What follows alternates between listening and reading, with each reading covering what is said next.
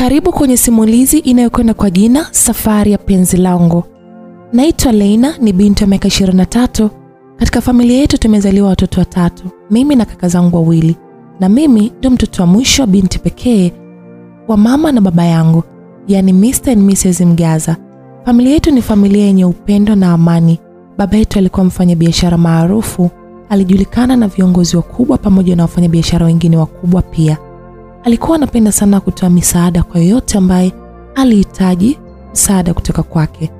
Alikuwa anatuhusia sana kuishi na watu vizuri, tusimdharau asiyekuwa nacho, bali tunatakiwa kumfariji na kumsaidia.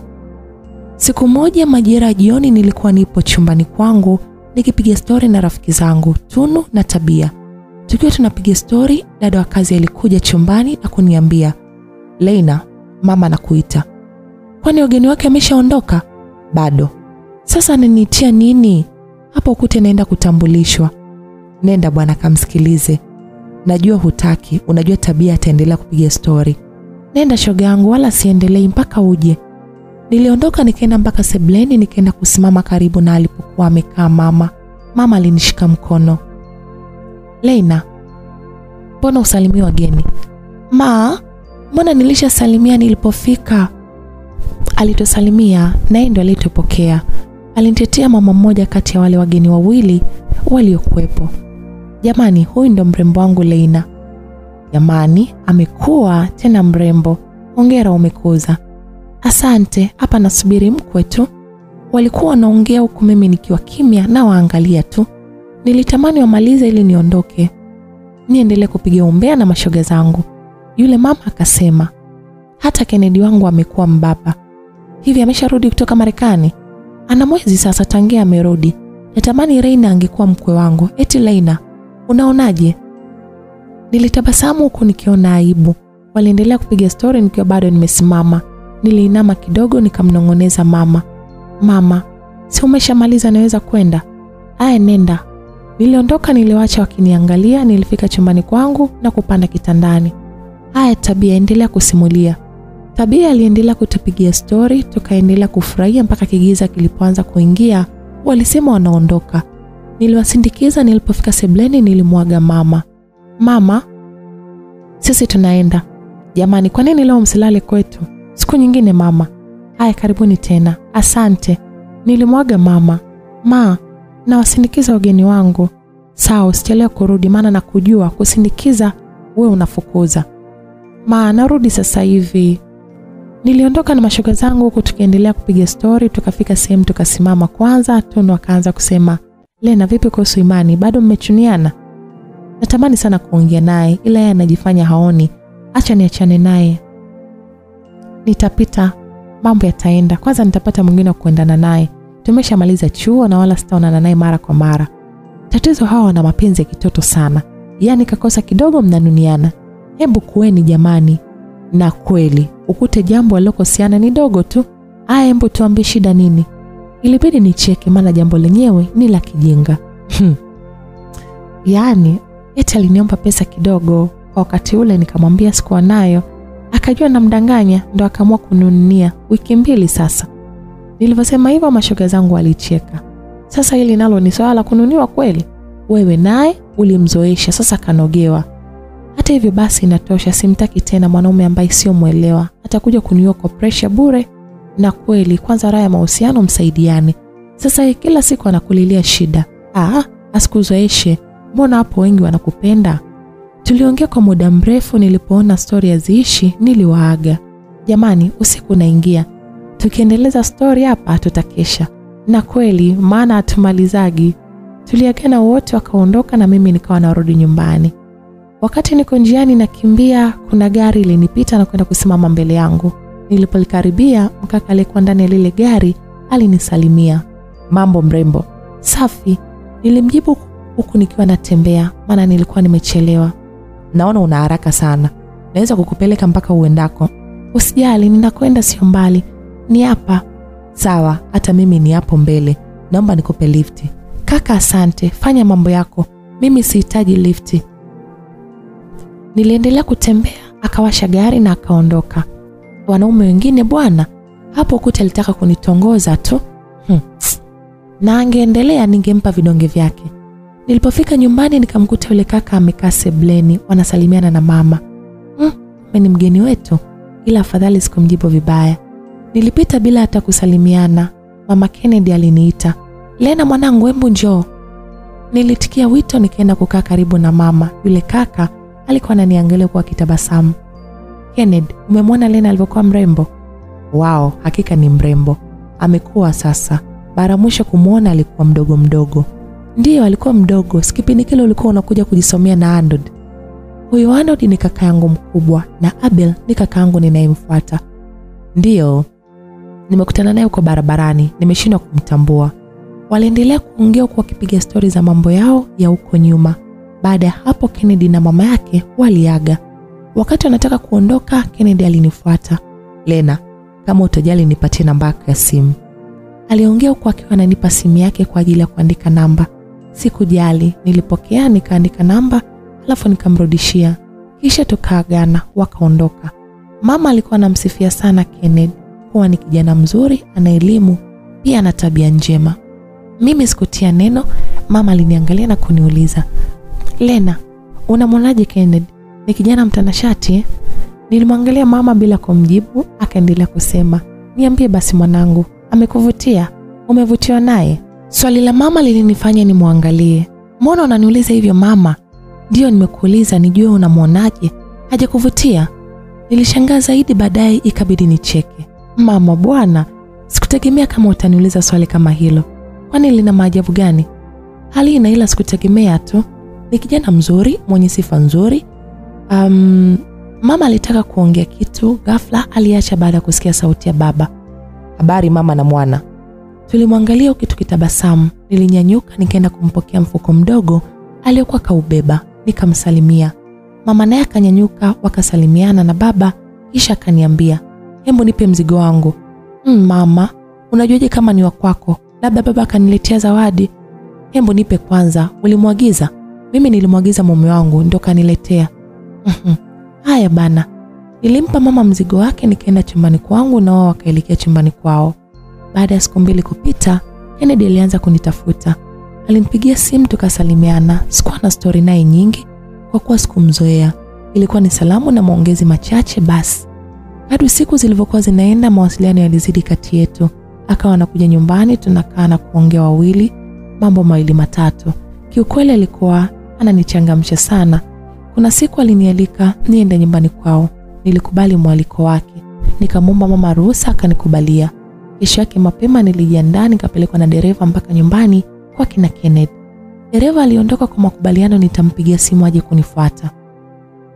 Niliwakuta baba na mama Kennedy wakiwa wamekaa nje kwenye bustani nzuri. Niliwafuata huku wakinipokea kwa tabasamu. "Shikamoo."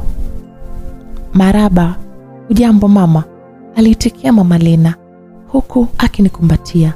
Baba Ken aliitikia na kunikaribisha. "Karibu sana binti yangu."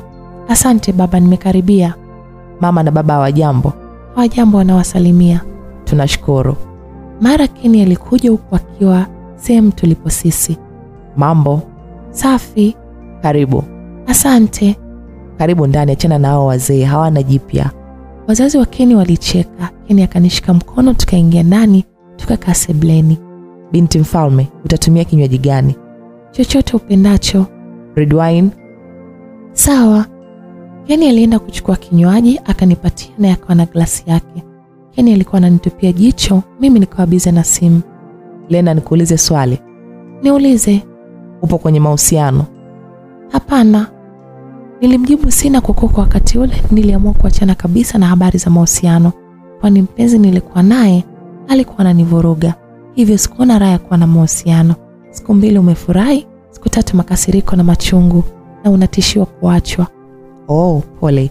Ina maana hujapata mwingine baada ya kuachana na huyo?" "Ndio, labda nimpate mwenye kujielewa." "Unaonaje kama ukiwa na mimi ninaijielewa?" Nilishangaa kwani nilimchukia Kennedy kama kaka yangu. "Kennedy, wewe ni kama kaka yangu, haiwezekani." "Sababu ni hiyo tu au kuna lingine?" Karibu katika simulizi inayokwenda kwa jina la Safari ya Penzi Langu.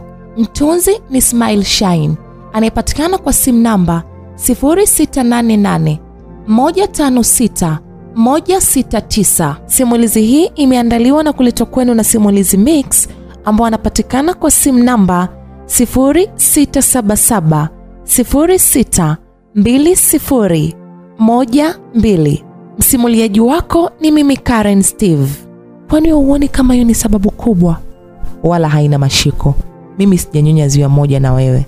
Alafu ni rafiki wa kaka yako, sio kaka yako. Hivyo tuna nafasi kubwa ya kuwa wapenzi. Niliguna kwanza kisha nikanyamaza. Alizidi kuniangalia mpaka nikaona aibu. Mbona umenyamaza? Sijui niongee nini. Ongea chochote, au sina sifa ya kuwa mpenzi wako? Sio hivyo, ila naona kuna uzito. Kennedy alinifuata na kukaa kwenye mkono wa kochi nililokuwa nimekalia. Nikahisi kama joto mwilini. Lena, unajua nakupenda. Naomba usiniwekee sababu. Nipe nafasi nikuonyeshe mahaba yalivyo. Na imani ukiwa na mimi hutojutia kipenzi.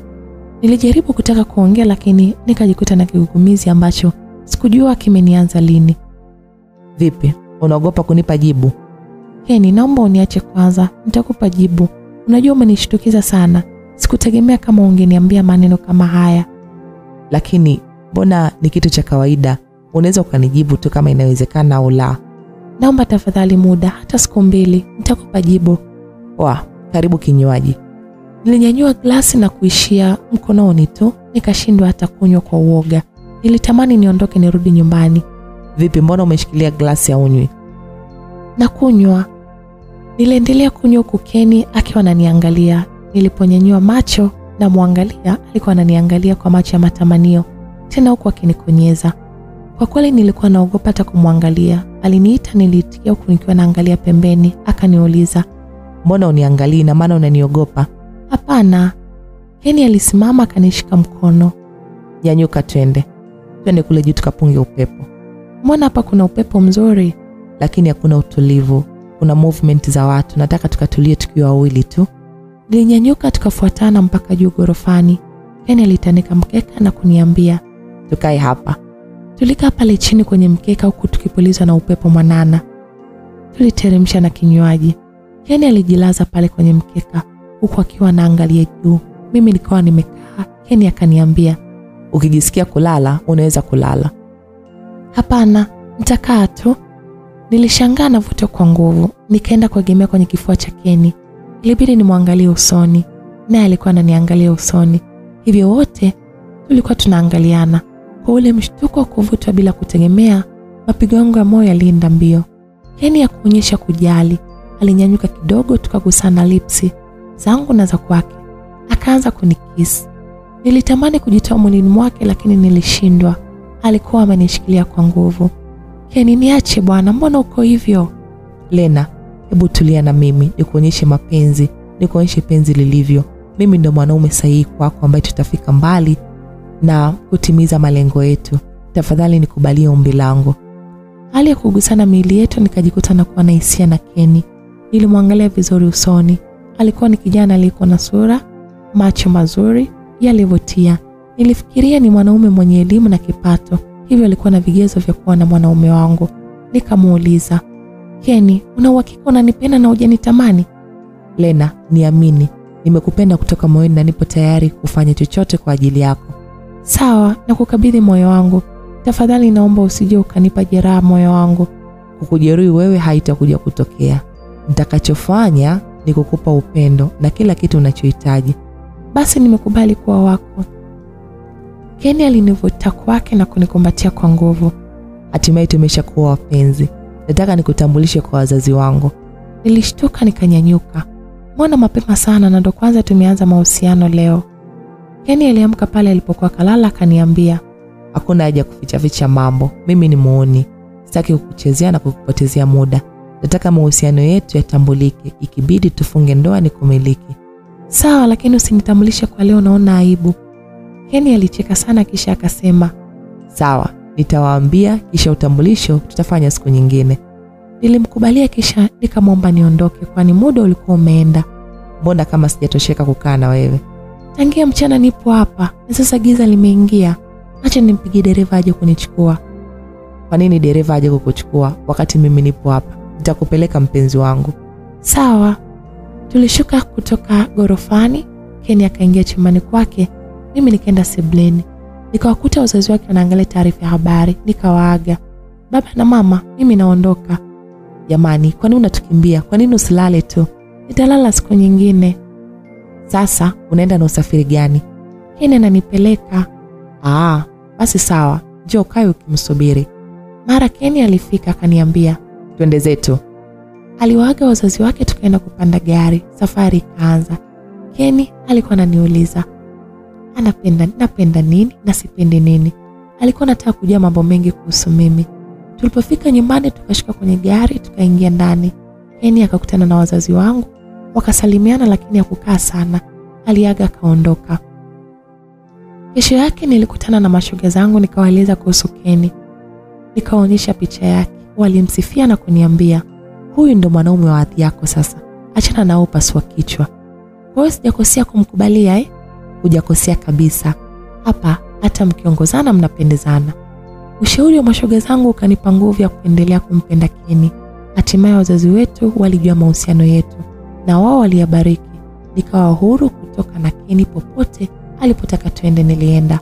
Siku moja alinipigia simu akaniambia, unafanya nini muda huu malkia wangu? Nipo nyumbani nimekaa. Tena nilikuwa nakuwaza wewe mahabuba wangu. Kweli? Ndiyo. Basi hata mimi nilikuwa nakuwaza sana malkia wangu. Sasa nakutumia pesa, nataka ukafanye shopping, ununue nguo nzuri na viatu. Nataka uvae jioni, kuna sehemu nataka twende. Tena ikiwezekana uje na marafiki zako. Kwa nini? Kuna nini? Baby, mbona maswali mengi? Fanya kama nilivyokuelekeza.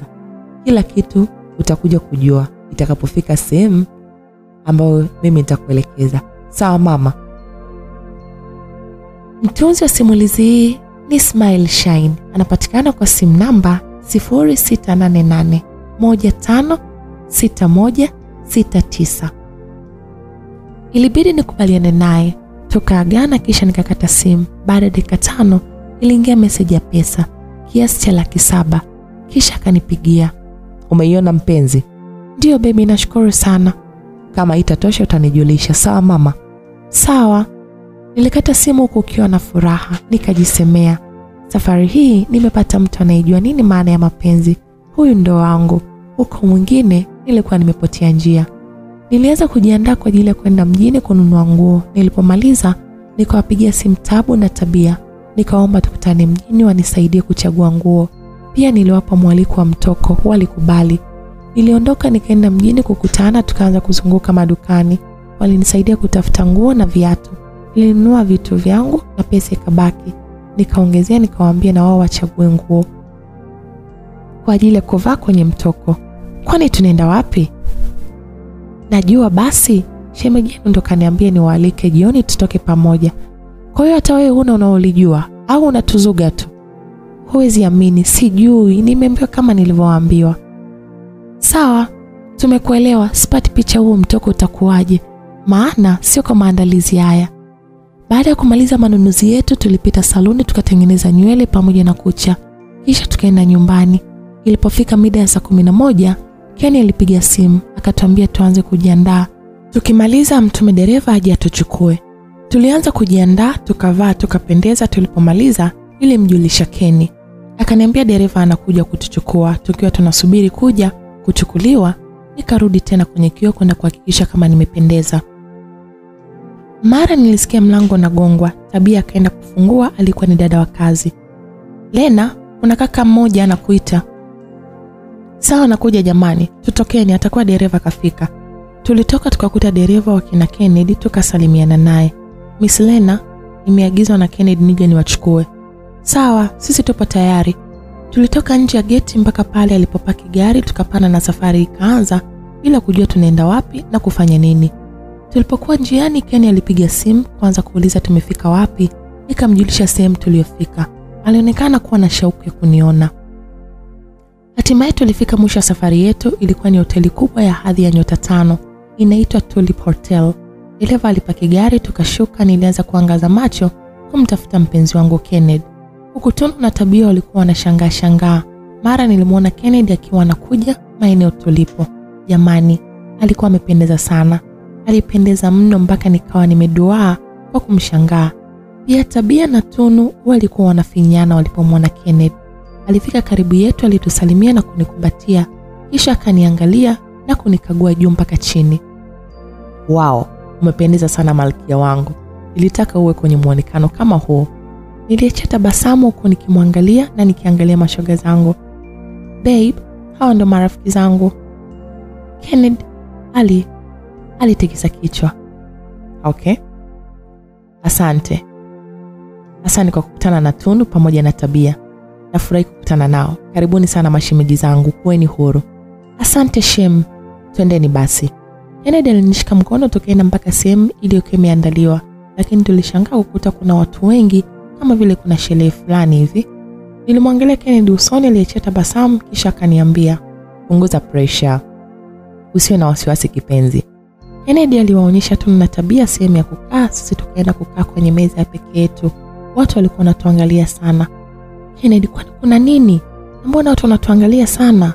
Tulia mami, utajua tu. Na kuhusu watu kutuangalia kwa sababu umependeza mno mpenzi. Kwa kuwa umejua kuniheshimisha. Kila mtu atanisifia kwa kuwa na mwanamke mrembo kama wewe. Baada ya kuniambia hivyo nilitabasamu. Baada ya muda alisimama kaka mmoja na kuanza kuongea.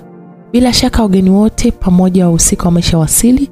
Sasa tunaomba bwana Kennedy aje aongee na wageni waalikwa. Baby, relax. Nilimuitikia kwa kichwa kisha akasimama na kwenda kusimama karibia na yule mkaka aliyekuwa kama MC. Nashukuru sana ndugu zangu marafiki kwa kuitikia mwaliko wangu. Nina jambo langu nataka kulifanya siku ya leo. Niwaambie hilo jambo au nisiwaambie? Tuambie. Okay. Twenzetu. Kennedy aliweka kituo, watu wakaitikia. Jamani, moyo wangu umeibiwa na binti moja mrembo sana. Hivyo kwa kuyanusuru maisha yangu, haitakiwi kuwa mbali naye hata kwa sekunde moja. Watu walianza kuuliza, ni nani huyo tuambie? Mapigo yangu ya moyo yalianza kwenda mbio, maana sikujipanga kwa hili. Kenny aliendelea kuongea. Kila aliyopo hapa atamjua, kwani siwezi tena kuficha. Natamani ulimwengu mzima utambue yeye ndio anayehusuza moyo wangu. Na abadani hakuna atakayeweza kufanya mapinduzi. Kennedy aliongea kwa hisia kali. Kisha taratibu alikuja kusogea pale nilipokuwa nimekaa. Alichuchumaa na kuniuliza, Lena malkia wa moyo wangu, upo tayari kunishika mkono mimi kipofu wa mapenzi, tukasafiri pamoja katika hii safari yetu ya mapenzi? Kila mtu alikaa kimya kusikiliza jibu litakalotoka. Nilikaa kimya kwa muda, niliingiwa na uoga fulani. Kennedy alizidi kuniangalia usoni, nami nilimwangalia nikamjibu, nipo tayari, nimekupokea mpenzi. Watu walishangilia. Kennedy alitoa pete na kunivalisha kidoleni. Nilifurahi mpaka machozi yalinitoka. Tulipewa hongera kwa watu tuliofikia. Hakika kwetu ilikuwa ni siku ya furaha kubwa. Tuliwekewa muziki. Kennedy alinishika mkono, tukasogea katikati na kuanza kucheza. Watu walianza kunyanyuka na kuungana na sisi tukiwa tunaendelea kucheza. Kennedy aliniambia, darling, yani leo najiona mwenye furaha iliyopitiliza. Natamani hata usirudi nyumbani usiku wa leo, tumalize tukiwa pamoja. Unajua siwezi kukupinga mpenzi, ila itakuwaje kuhusu nyumbani? Kuhusu nyumbani nitalimaliza. Nilikubali kile alichokitaka Kenny, tena bila hata kufikiria mara mbili. Ilipofika majira ya 6:30, sherehe iliisha, watu waliondoka. Tundu na Tabia walipelekwa kuona dereva. Mimi na Kenny wangu tulibaki pale hotelini. Wakati huo nilikuwa nimeshaongea na mama kwa sitarudi, nitalala kwa kina Tabia. Akanikubalia, kwani sio mara ya kwanza mimi kwenda kulala kwao, na wao walikuwa wanakuja kulala kwetu. Ule usiku ulikuwa ni usiku wenye raha sana kwangu na mpenzi wangu, maana tulifurahia sana penzi letu kwa kupeana mapenzi moto pamoja na ahadi nyingi nzuri. Ila tuliongelea kuhusu maisha yetu ya baadaye baada ya kufunga ndoa. Nilitamani siku zote niwe nalala na kuamka na Kenny wangu. Mpenzi, natamani kuwa karibu na wewe siku zote. Usijali mpenzi, siku si nyingi tutakuwa pamoja na kila kitu tutafanya pamoja. Basi tulilala. Tulipokucha nilianza kuwa kwanza kuamka. Nilienda bafuni nikaoga. Nilipomaliza nikatoka nikamkuta Kenny akiwa anajinyoosha. Nilimsogelea na kumbusu. Umeamkaje mume wangu mtarajiwa? Salama tu wife. Hofu ni kwako. Nilipo salama. Mbona ukuniamsha? Sikutaka kukusumbua mpenzi. Kennedy aliamka akaelekea bafuni. Alioga. Alipomaliza tulijiandaa na kutoka pale chumbani tukaenda kupata kifungua kinywa. Kisha Kennedy akanirudisha nyumbani, naye alienda kwa kupumzika, maana usiku tulilala kwa muda mchache sana. Nilienda kujilaza chumbani kwangu huku nikiangalia kidole changu kilichovalishwa pete. Mara mlango uligongwa. Nilimkaribisha aliyegonga. "Ingia." Alikuwa mama na kukaa kitandani na mimi nikanyanyuka nikakaa. "Mtoto una siri wewe? Ina maana ungeniambia ingekuaje?" Nilishangaa mama anaongea nini na ni siri gani niliyomficha. "Kumbe mmepanga kuvalishana pete na ukuniambia eti tunaenda kwenye sherehe." Nilicheka kisha nikamjibu, "Mama, mwenyewe sikuwa najua chochote. Haya ya kuvalishwa pete nimekutana nayo huko huko." Mama aliushika mkono na kuiangalia ile pete. "Hongera sana mwanangu." "Asante mama, kwani wewe umeambiwa na nani hizi habari?" Mama Kennedy kanipigia simu kaniambia naye kaambiwa na mwanae. "Nashangaa wewe unanificha mama yako." "Nilipanga kukuambia mamangu kipenzi." Siku zilizidi kwenda, mapenzi yetu yalipamba moto. Kennedy alinishirikisha kwenye mambo yake mengi, hata alipoenda kununua nyumba alinishirikisha. Tukaenda pamoja. Kama nimeipenda aliniuliza na ninataka nini kiwepo, maana mimi ndo mama mjengo. Nilimwambia nyumba ipo sawa, basi alifanya utaratibu wa kufanya manunuzi ya ile nyumba ikawa ya kwetu.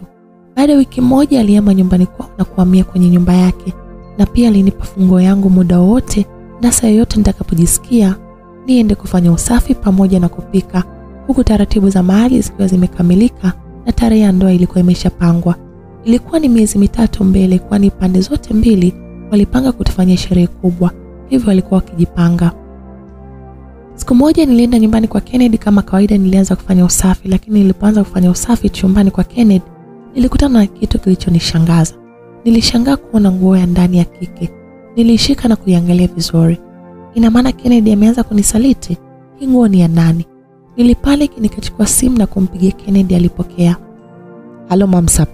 "Kennedy, hii nguo ya ndani ya kike imefuata nini hapa chumbani kwako?" Kennedy alikaa kimya. "Usikae kimya, naomba uniambie." "Kwa hiyo unanifokea au?" "Sio kufoka, nina haki ya kuuliza." "Mimi sijui. Kwanza hiyo nguo chumbani nani kaiweka? Wakati hakuna mwanamke yote anaweza kuingia hapo ndani. Uende ikawa ni ya kwako ulisahau." "Usinitanie. Ina maana mimi sijui nguo zangu?" "Aisee, usinivuruge nikaja kuharibu kazi za watu. Tutaongea baadaye." Kennedy alikata simu. Nilikaa kitandani, sikuwa na hamu ya kuendelea na kazi. Nilijua lazima Kennedy atakuwa ananisaliti. Aliporudi jioni alinikuta nimelala, akakaa pembeni yangu. "Hello baby, mambo?" "Safi." "Mbona uko hivyo? Hujui sababu ya mimi kuwa hivi? Bado una yale ya mchana?" Niliamka nikachukua ile nguo na kumtupia. "Hii ni nini?" "Baby, kwa hiyo huniamini kile nilichokwambia?" "Na kuaminije wakati kitu naona?" "Hii nguo haimaanishi kwa mimi na kusaliti. Hiki kinguo hakiwezi kusababisha tugombane. Jiamini kwangu kwa peke yangu. Na wewe ndo chaguo langu. Unanitosheleza kwa kila kitu. Kuna sababu gani ya mimi kuhangaika na wanawake?" Maneno yake yalikuwa kama barafu iliyopoza moyo wangu uliokuwa unaugulia maumivu. Nikajikuta na muamini na kusahau kila kitu. Nilienda jikoni nikamwandalia chakula, naye alikuja kunisaidia huku tukitekenyana. Baada ya chakula kuiva tulikula, tukasafisha vyombo, kisha tukaingia bafuni kuoga. Alafu nikajiandaa. Kennedy akanipeleka nyumbani. Siku zilizidi kwenda. Nikawa simuelewi Kennedy. Kuna wakati nilimpigia simu usiku, haipokelewi. Kuna siku nilienda nikakuta sebuleni hapa eleweki, watu wamelala kwenye makochi, uchupa zikiwa zimezagaa chini. Ilionekana kana kwamba walikunywa sana. Nilienda kumwamsha Kennedy, alionekana kuchoka na macho yalikuwa mekundu. "Vipi? Mbona hivi?" Aliendelea kuwa kimya. Hakujibu, alisimama na kutembea kwa kipepesuka. Nilimfuata na kumshika, tukaenda chumbani. Alivua nguo na kwenda kuoga. Nilitoka sebuleni nikaanza kuokota chupa na kuweka vitu vizuri. Nikaenda jikoni nikaandaa supu. Kennedy alitoka chumbani na kuamsha wenzake. Nikasikia wanaaga. Supu ilipokuwa tayari, nilimwangalia wakati anakunywa. Alikuwa akiangalia na kutafakari sana. "Vipi baby, mbona unaniangalia hivyo?" "Mpenzi, yani hiki nilichokikuta sijui ni vipi. Yani sina cha kuongea." "Babe, nilichokikuta hakijanifurahisha. Nyuma unaifanya kama paa, sio vizuri." Kennedy aliacha kunywa supu akaniangalia kwa hasira. "Kwa unataka kunipangia kwenye nyumba yangu? Ni kipi kinakupa jeuri? Ni hicho kipete nilichokuvalisha? Usijidanganye, naweza nikafanya maamuzi nikakuacha na hiyo pete na nikaisamea kabisa. Kila kitu nikakiacha. Kila mmoja akaendelea na maisha yake. Kennedy aliongea kwa ukali huku akiwa amekunja sura. Nilishangaa sana Kennedy kwa kuchukua maamuzi ya haraka, tena bila sababu ya msingi. Kwa hiyo nimefanya kosa kukwambia. Utaniambia nini sasa? Wewe ni mwanamke tu, unafuatilia mambo yangu, utayaweza. Mimi ni mtu mzima, najitambua, sipangiwi nini nifanye au nini nisifanye. Kennedy alinyanyuka na kuondoka. Sikuwa hata na cha kufanya, nilichoka. Sikuona haja ya kuendelea kukaa. Nilibeba kilicho changu nikaondoka. Nilipofika nyumbani, nilienda kujifungia chumbani kwangu. Nililia sana. Nikajiona sina bahati, kwani mahusiano yangu yalikokuwa yanaelekea siko kabisa. Siku nzima nilijifungia chumbani. Mama alikuja na kunikuta nimelia mpaka macho yamevimba. Lena, una matatizo gani mwanangu? Baada ya kumjibu nilianza kulia tena. Mama alinibembeleza huku akiniambia nimwambie shida nini. Lena, niambie, mimi ni mama yako. Kama kuna tatizo nijue jinsi gani na kusaidia. Nilijikaza na kumwambia mama kilichonikuta kwa Kenny pamoja na majibu alionipa. Mama alinipa moyo. Usiabebe hivyo mwanangu, siku hazifanani. Huenda kuwa sawa ndio maana akaamua kukwambia hivyo. Samehe tu, ukute ati anajutia huko aliko na imani atakupigia simu ya malizi. Sawa, lakini angefikiria anaongea na nani? Ndio imeshatokea, wewe samehe tu. Mama hakuwa anaendelea kunilowaza, aliendelea kuniambia maneno mazuri. Simu yangu ikaanza kuita, alikuwa Kennedy anapiga. Nikamwangalia mama kabla sijapokea, akaniambia, "Si nilikwambia, pokea uongee na mwenzio." Mama alitoka, mimi nikapokea simu. Vipi baby, mbona umeondoka bila kuniaga? Nilishangaa hilo swali. Sasa ningeanzaje kuaga? Mtu alishakasirika na kunijibu vibaya. Nikamjibu. Sikuweza kubaki mwenyewe, nikaamua kuondoka. Nisamee baby kwa yale niliyokutamkia. Sikuwa sawa na najua umeumia sana. Nisamee mamangu. Usijali, amepita. Nashukuru mama. Unafanya nini sasa hivi? Nimepumzika tu. Okay, kesho nitakuja kukuchukua twende sehemu tukatulie. Sawa mami? Sawa. Nilikuwa mgonjwa wa mapenzi kwa Kennedy. Kila alichoniambia nilikuwa namkubalia. Nikahisi alikuwa ananifanyia makusudi, akijua kivyovyote lazima nitamsamehe. Kesho yake alikuja kunichukua akanipeleka kufanya shopping. Alininunulia kila nilichokihitaji. Tulipomaliza kufanya manunuzi tulienda nyumbani kwake. Nilikaa huko mpaka jioni kisha akanipeleka nyumbani. Ilipita wiki moja bila kuonana na Kennedy. Aliniambia amesafiri kikazi, atakaporudi ataniambia. Nilimkubalia, nikawa sieni nyumbani kwake. Nilipanga siku atakayoniambia narudi ndio niende kufanya usafi. Niliendelea kuwasiliana naye kama kawaida. Siku moja nikiwa nimekaa nyumbani, Tunu alinipigia simu. Kwa hiyo siku hizo uko busy na huyo mumeo mtarajiwa? Utukumbuke hata sisi mashoga zako? Tunu, umeanza juzi tu nilikuwa kwenu. Na ndio nini cha kunidanganya unaumwa alafu na kuona mjini na shemeji? Tunu, unapenda kuchokonoa mambo ili mradi tu uniangushie lawama. Huyo Kennedy hayupo, kasafiri na wiki sasa. Wewe acha uongo bwana, nimeona mnaenda kupanda kwenye gari, tena gari yake. Nilishangaa kwani Tunu alikuwa kakazania, ikabidi nimwambie. Labda itakuwa karudi jana na mimi nipo nyumbani. Haya sawa. Nilikata simu na kumpigia Kennedy. Alipokea na kuniambia yuko busy kidogo, nisubiri akitulia atanitafuta. Kisha akakata simu. Siku hiyo nilikuwa na mawazo sana kwani nilihisi huenda Tunu akawa mkweli, na kama ni kweli kamuona kwa nini Kennedy amerudi bila kuniambia. Nikajipa moyo huenda alirudi ghafla, alitaka kunifanyia surprise. Ikifika usiku nilisubiri simu ya Kennedy lakini sikupigiwa. Nikaamua kupiga ikawa haipatikani.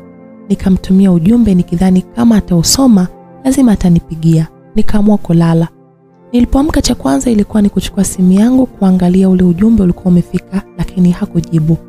Hivi kweli itakuwa huyu mtu yupo Nilijiuliza. Nikapata jibu, kwa nini nijitese wakati kwake napajua na funguo ninazo. Nilishuka kitandani nikaenda bafuni nikaoga haraka kisha nikajiandaa na kuondoka. Wala sikumwaga mtu yoyote. Nilifika nyumbani kwa Kenny nikamkuta mlinzi getini, tukasalimiana. Nikapiga hatua chache kuelekea ndani kisha nikasimama na kumgeukia mlinzi. Samani, hivi Kenny amerudi kutoka safari? Swali langu lilimfanya mlinzi asite kujibu. Nikamuuliza swali lingine. Yupo ndani? Ndio. Kwa muonekano wa mlinzi nilihisi kuna kitu hakiko sawa. Na kengele ya hatari ililia kichwani kwangu. Nilienda mpaka mlangoni. Nilipojaribu kufungua mlango au kufunguka, na funguo nikafungua, nikaingia ndani. Sebuleni kulikuwa kimya. Nikaamua kuelekea chumbani. Kabla sijafika kwenye mlango wa chumba anacholala nikakuta kiatu cha kike. Moyo wangu ulishtuka, ila nikajikaza, nikaingia chumbani. Nilichokiona, nilishiwa nguvu na kutaka kuanguka, ila nikajikaza. Huwezi kuamini, nilimkuta Kennedy akiwa kitandani na mwanamke, tena wakiwa na furaha. Kennedy aliponiona alishtuka sana, akajikuta ananiuliza, umefuata nini asubuhi yote hii? Si nilikwambia usubiri mpaka nitakapokuambia ndo uje? Yule mwanamke alimwangalia kwa dharau huku akininyari. Nilijisikia vibaya, nikaanza kulia kwa sauti huku nikitoka mle chumbani. Nilikimbia, nikasikia sauti ya Kennedy ikiniita. Sikutaka kusimama, nilimpita mlinzi kama mshale. Hata sikujua nilikuwa naelekea wapi. Nilipofika nje ya geti, nilivua viatu na kushika mkononi na kuanza kutembea peku. Watu walinishangaa. Sikujali, maana kila mtu alisema lake. Nilienda mpaka nyumbani kwa kina Tabia, nikakuta wanasukana. Nilikaa chini na kuanza kulia kwa sauti. Kila mtu alinishangaa. Tabia akaniuliza huku akiwa na hofu, Lena, unalia nini? Niache Tabia, niache nilie, nimalize uchungu wangu. Sasa umalize machungu peke yako, sema nikusaidie. Nimemfumania Kenny na mwanamke. Wale wadada walikuwa pale wakacheka kicheko cha umbea, mpaka nikajikuta na nyamaza na kushangaa wanacheka nini. Tabia akawauliza kwa ukali, nyie mnacheka nini? Hamuoni mwenzangu ana huzuni? Huzuni ya kujitakia? Siku hizi watu wang'ang'ani wanaume. Kama unaona anakuzingua, achana naye, na kama anakuchiti na wewe una cheat, yani ngoma draw, sio kujiliza ovyo. Yale maneno yule dada alinifanya nijione mjinga. Nilijifuta machozi. Tabia alinishika mkono, tukaingia ndani. Lena, huyo mwanaume wako ana shida gani? Mbona kila siku anakuja na mapya? Sielewi. Sijui nilikuwa sijamjua vizuri au ndo kabadilika. Sasa maamuzi yako ni nini? Sina maamuzi yote, maana kila nikimueleza mama huwa ananiambia nivumilie, atabadilika nitakapoingia kwenye ndoa. Na haya kufumania moyo kumweleza? Hapana. Namueleza tu mengine. Sijui nikushauri nini rafiki yangu. Maamuzi unayo mwenyewe. Tabita, sijui nifanye nini. Mwanaume bado nampenda. Kama unampenda vumilie. Tukiwa tunaendelea kuongea, simu yangu iliita. Alikuwa ni Kennedy anapiga. Nilimwangalia Tabita nikamwambia, Kennedy anapiga, mpokelee simu. Nilipochukua simu cha kwanza kuongea, aliuliza, uko wapi? Kuna sehemu nipo. Tafadhali Lena, naomba uniambie uko wapi. Nimeenda kwenu haupo. Sitaki kuonana na wewe, nahitaji kukaa peke yangu. Tafadhali naomba uniambie ulipo. Kuna jambo nataka tuongee mpenzi wangu. Nipo kwa kina Tabia. Poa, nakuja kukuchukua. Baada ya dakika kama 20 Kennedy alifika, akanipigia simu akaniambia amefika, ipo nje. Nilimwaga Tabia, acha niende, tutawasiliana. Sawa. Nilitoka nje nikamkuta akiwa kasimama pembeni ya gari yake. Nilimsogelea karibu, akafungua mlango wa gari, akaniambia, ingia kwenye gari. Sikuongea chochote. Nilipanda kwenye gari tukaondoka. Nilikuwa namwangalia kwa hasira, huku ile taswira ya kumfumania ikiwa inajirudia kichwani kwangu. Tulifika kwenye restaurant moja, tukaenda tukakaa. Akaja mhudumu kutuhudumia. Kennedy aliagiza kinywaji. Mimi nikasema situmii chochote. Lena, tafadhali usinifanyie hivyo. Agiza chochote. Sijisikii. Nilimgeukia mhudumu na kumruhusu aende. Mhudumu alipoondoka, Kennedy akaanza kusema, Lena, naomba unisamehe kwa kile ulichokikuta. Sikudhamiria kufanya vile, ni pombe. Wewe kila siku unasingizia pombe. Kama pombe inakushinda, kwa nini usiache? Kweli sasa hivi nitaacha. Taachana nayo kabisa. Naona inanipeleka vibaya, nisije kukupoteza mpenzi wangu kwa ajili ya mambo ya kijinga. Hata hivyo uko mbioni kunipoteza, maana nakaribia kushindwa kuvumilia hizo tabia zako. Usiseme hivyo mpenzi. Tambua bado wiki 3 tufunge ndoa. Nitajirekebisha, ninakuahidi sitakuumiza tena. Kennedy alikuwa hodari wa kubembeleza. Mwishowe nilimuelewa, nikamsamehe ili mambo mengine yaendelee. Tulipomaliza kuyazungumza, alinirudisha nyumbani. Siku zilienda, nikawa namchunguza Kennedy. Alionekana kubadilika kwa kiasi fulani, naye alinihakikishia hatafanya niumie tena wala kuninyima furaha. Hatimaye siku zilizidi kusogea. Siku ya harusi yetu ilikaribia. Zilikuwa zimebaki kama wiki moja. Maandalizi ya kuendelea kufanyika. Kila kitu changu mimi bibi harusi kilikuwa kimeshaandaliwa. Pia kwa upande wa bwana harusi wangu alikuwa kajiandaa. Mama na mama Kennedy walifurahi sana. Walikuwa kila mmoja anajiandaa vyema. Hivyo sherehe yetu ilikuwa imealikwa kikundi cha wakina mama wenzake. Walikuwa wamemnunulia zawadi kwa kila sherehe. Siku ya harusi ilifika, nilienda saluni kwa ajili ya kupambwa. Kusema kweli, nilipambwa nikapambika. Nilipendeza sana. Kwenye siku yangu muhimu nilikuwa tayari. Alikuja dada mmoja na kuninongoneza matroni wangu. Kisha matron akamuuliza, "Umewasiliana na bwana harusi?" Nikamjibu hapana. Nasikia anapigiwa simu hapatikani na msimamizi wake. Anasema tangia ametoka saloni kunyoa hajamuona tena. Nilishtushwa na hizo taarifa, nikachukua simu yangu na kupiga namba ya Kennedy, lakini haikupatikana. Na muda ukawa unaenda. Muda kufungisha ndoa ulikuwa umekaribia. Nilihisi kuchanganyikiwa. Nikamgeukia msimamizi wangu na kumuuliza, "Kennedy atakuwa kapatwa na nini? Hebu tulia kwanza. Hakuna kitu kibaya kilichomkuta." "Sasa kwa nini asipokee? Kanisani itakuwaje?" "Bwana hawezi kufanya hivyo. Hii ndoa imepangwa na Mungu. Haiwezi kuvurugika kirahisi." Msimamizi wangu alinitia moyo sana, lakini akili yangu haikutulia. Nikampigia tena kwa mara ya pili. Simu ya Kennedy iliita. Alipokea lakini hakuongea kitu zaidi. Nilisikia muziki. Nilimuita na kumuuliza yuko wapi, lakini sikujibiwa. Msimamizi wangu alichukua simu yangu akakata na kuzima kabisa. "Mumeo mtarajiwa ipo salama, atakuwa kashafika kanisani. Na sisi twende kanisani kwa ajili ya kufungisha ndoa." Tuliondoka na kuelekea kanisani. Tulipofika, nilishuka kwenye gari. Cha ajabu nikakuta baba yangu na wazazi wa Kennedy hawakuwa sawa, kama kuna kitu kilikuwa kinawachanganya. Niliwasogelea na kutaka kujua nini kinaendelea. Mama aliniangalia kwa akiwa na wasiwasi. Nikamuuliza, "Mama, kuna nini? Mbona kila mtu yuko busy na Kennedy simuoni na wala simpati kwenye simu?" "Mwanangu, hebu tulia, kila kitu kinaenda kama kilivyopangwa." Mama aliponiambia hivyo nikahisi lazima kutakuwa kuna tatizo. "Mama, hebu nidokeze kidogo, kuna shida gani? Kennedy kapatwa na nini?" Mama alinyamaza kimya. Mara alifika msimamizi wa Kennedy. Baba Kennedy alimfuata na kumuuliza, "Vipi? Mmkuta nyumbani kwake?" "Hapana, sijamkuta, ile nimefanikiwa kuongea naye." "Anasemaje? Yuko wapi?" Yule kaka aliniangalia, moyo wangu ulishtuka. Ni wazi nilihisi hakuna heri. Baba Kennedy akauliza, "Kijana, hebu tuambie." "Mzee wangu, Kennedy ameondoka kaenda Marekani. Kwa hiyo ndoa haipo tena." Baada ya kusikia yale maneno nilihisi kama nimepigwa na shoti. Nikaishiwa nguvu, nikaanguka na kupoteza fahamu.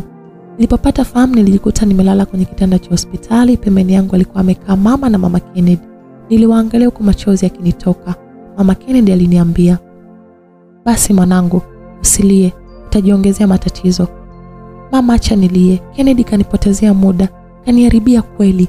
Mimi leo nimekimbiwa siku yangu ya harusi. Nitaiweka wapi sura yangu mimi? Nitakuwa gumzo midomoni mwa watu, nitanyoshiwa vidole."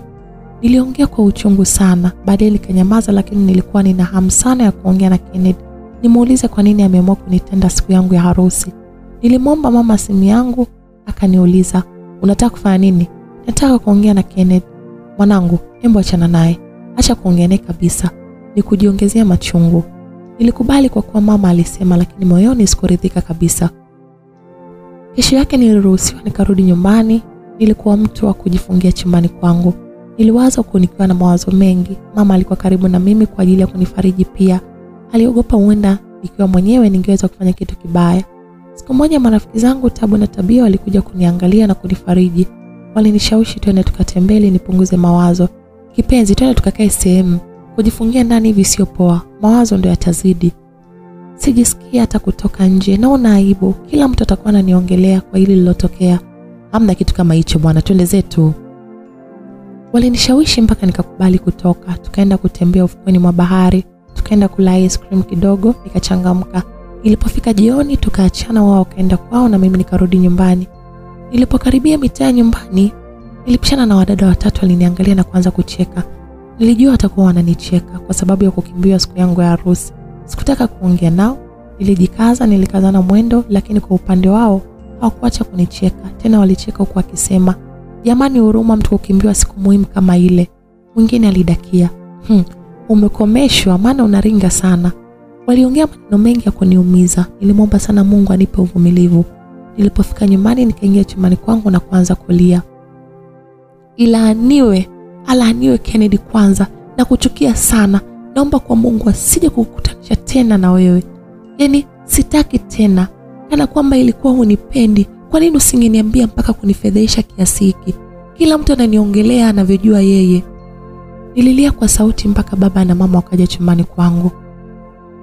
"Mama, unalia nini mwanangu?" Unalia nini tena? Unalia nini mtoto wangu? Mama na baba waliniuliza. Nikaendelea kulia. Alinikumbatia mama na kunibembeleza huku baba akiwa kasimama akituangalia. Baada ya kubembeleza mama, niliamua kuomba kitu wazazi wangu. Baba na mama, naomba mnipe ruhusa niondoke kwenye huu mji. Mwanangu, unataka uondoke uende wapi? Nitaenda popote pasipojulikana. Nikatuliza akili yangu. Nikaendelea kubaki hapa, sitasahau kilichotokea. Baba alikaa pembeni yangu na kunishika bega. Unataka kwenda wapi? Nimefikiria kwenda Arusha kwa Edita. Huyu Edita ni mtoto wa shangazi yangu. Basi sawa, umepanga kwenda lini? Kesho kutwa. Sawa, nitakuandalia safari ya kwenda huko. Kesho yake nilikusanya vitu vyangu muhimu na kuweka kwenye begi, nikajiandaa kwa ajili ya safari. Baba alinikatia tiketi kwa ajili ya safari. Ilipofika jioni, niliwaza nimpigie simu Edita ili nimwambie kesho naenda Arusha. Nilichukua simu yangu nikampigia, simu yake ikupatikana. Nikajisemea haina shida, kwake na kujua. Kwanza acha nimfanyie surprise. Kesho yake nikadamka asubuhi nikajiandaa. Nilipojiandaa mama alinifuata. Lena, bado hujamaliza kujiandaa? Nimeshamaliza mama. Ndio nilikuwa nataka kutoka. Haya, fanya haraka, babako anakusubiri utoke.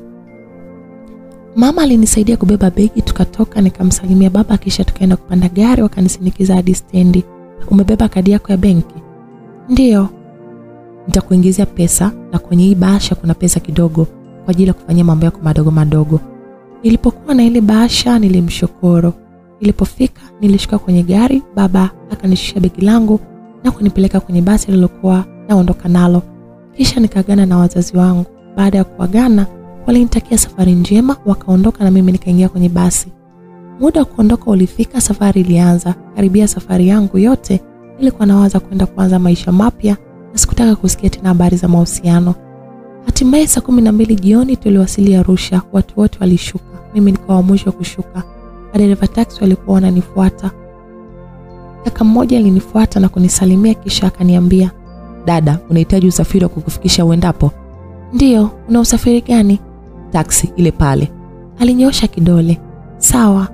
Nilielekea mpaka kwenye taxi yake. Naelekea maeneo ya Mbauda. "Sawa, twende." Alinisaidia mabegi akaliweka nyuma ya buti na mimi nikapanda siti ya mbele. Safari ya kuelekea nyumbani kwa Edita ikaanza. Tulipofika kona Mbauda, nikaanza kumwelekeza dereva. Tuliacha barabara ya lami tukaingia kwenye njia kuelekea mitaani.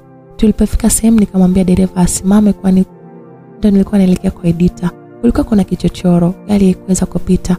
"Simama hapa hapa, nimefika."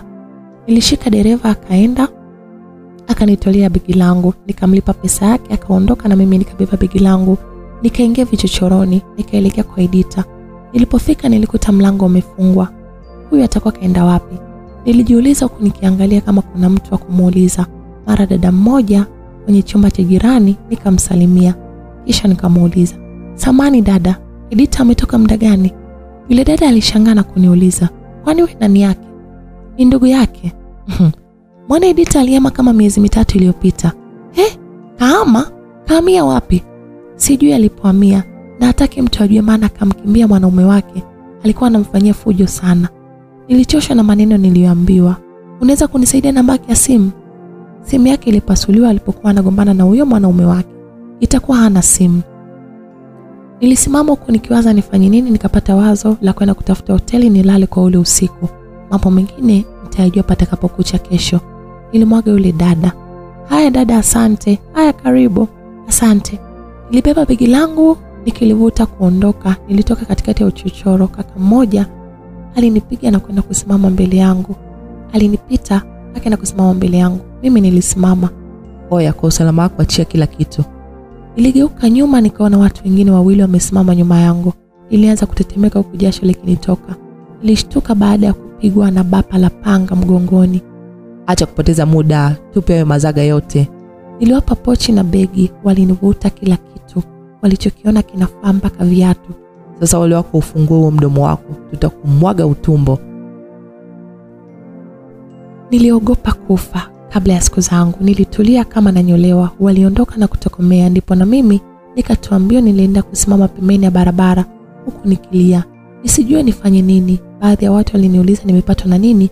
Nikawaambia nimeibiwa kila kitu, lakini hakuna aliyenisaidia. Sikuwa na pesa wala chochote na njaa ilikuwa inaniuma sana. Nilijivuta nikaenda kukaa na mama mmoja aliyekuwa anachoma mahindi. Alinipa pole kwa kilichonikuta, akanipa muhindi mmoja wa kuchoma. Nikamshukuru nikaanza kula ule muhindi. Ulikuwa mtamu, sijui ilikuwa ni njaa au vipi. Ila nilifikiria sehemu ya kulala, ndipo niliona ule muhindi ni mchungu. Nikauweka pembeni. Ilipofika majira saa 3 yule mama alimaliza biashara yake, akakusanya vitu vyake na kuniaga kisha akaondoka. Niliendelea kujikunyata huku baridi ikinipiga. Mara alipita mtu akatembea hatua chache, akasimama akageuka nyuma, kisha alirudi pale nilipokuwa nimekaa. Aliwasha tochi ya simu, akanimulika usoni. Niliangalia pembeni ili mwanga ule wa simu usiniumize macho. Vipi? Safi. Mbona umejikunyata? Una shida gani? Sina shida. Kama una shida unafanya nini hapa usiku huu? Kaka, mimi ni mgeni hapa. Nimevamiwa na vibaka, wakachukua kila kitu. Umeporwa maeneo gani? Kwenye uchochoro hapo nyuma. Nilikuwa najaribu. Basi hivyo. Nilijibu kwa uoga maana mtu mwenyewe nilikuwa simuelewi. Nilisi ndo wale vibaka. Kwa hiyo huna sehemu ya kulala? Ndiyo. Nyanyuka unifuate. Unaitikia nini? Nyanyuka twende. Nilinyanyuka nikasimama, yule mtu alianza kutembea, nikamfuata nyuma. Sikujua hata tunaelekea wapi na yule mtu ni nani. Nilitembea huko nikifikiria mambo mengi sana. Kwa nini umeamua kunisaidia?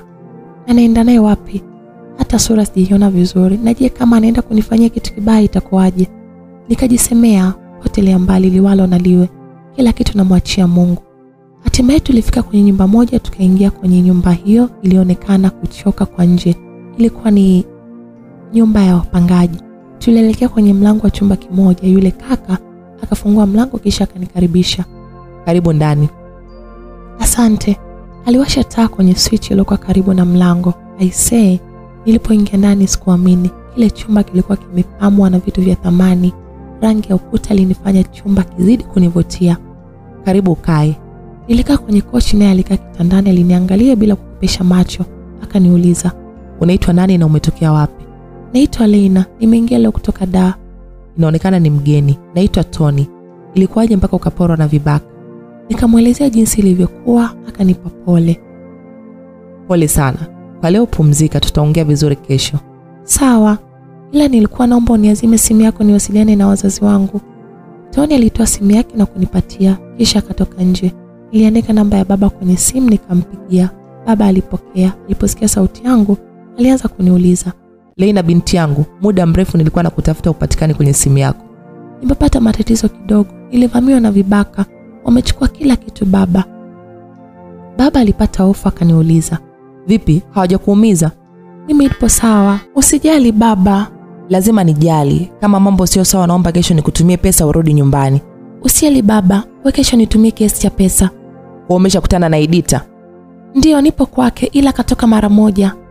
Nilimdanganya baba. Nilijua nikimweka wazi lazima angetaka nirudi nyumbani. Wakati mimi sikuwa tayari. Nilijua akishanitumia pesa naweza nikafanya jitihada za kumtafuta Edita. Na kama ikishindikana nitatafuta chumba nikae hata kwa miezi kadhaa. Nikishindwa nitarudi nyumbani. Sawa, kama kutakuwa na tatizo usisite kuniambia. Pia kesho nitakutumia pesa za kununua simu. Sawa baba. Nilimaliza nikakata simu kisha nikakaa kumsubiri mwenyeji wangu ambaye alichukua muda kidogo. Ndipo akarudi. Alirudi akiwa kabeba mfuko wa kaki.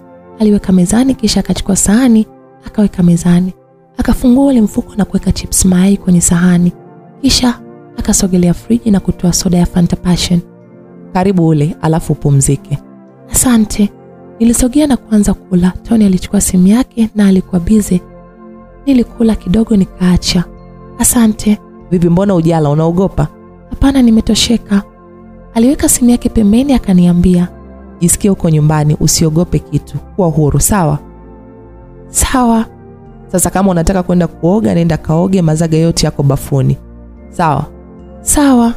Mimi nilikuwa mtu kuitikia tu. Mimi naondoka naenda kulala kwa mshikaji wangu.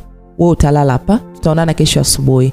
Nilimshukuru alivyoniambia hivyo maana nilikuwa nawaza tunalalaje kwenye chumba kimoja. Nadhani kila kitu kipo fresh. Mimi naenda sasa.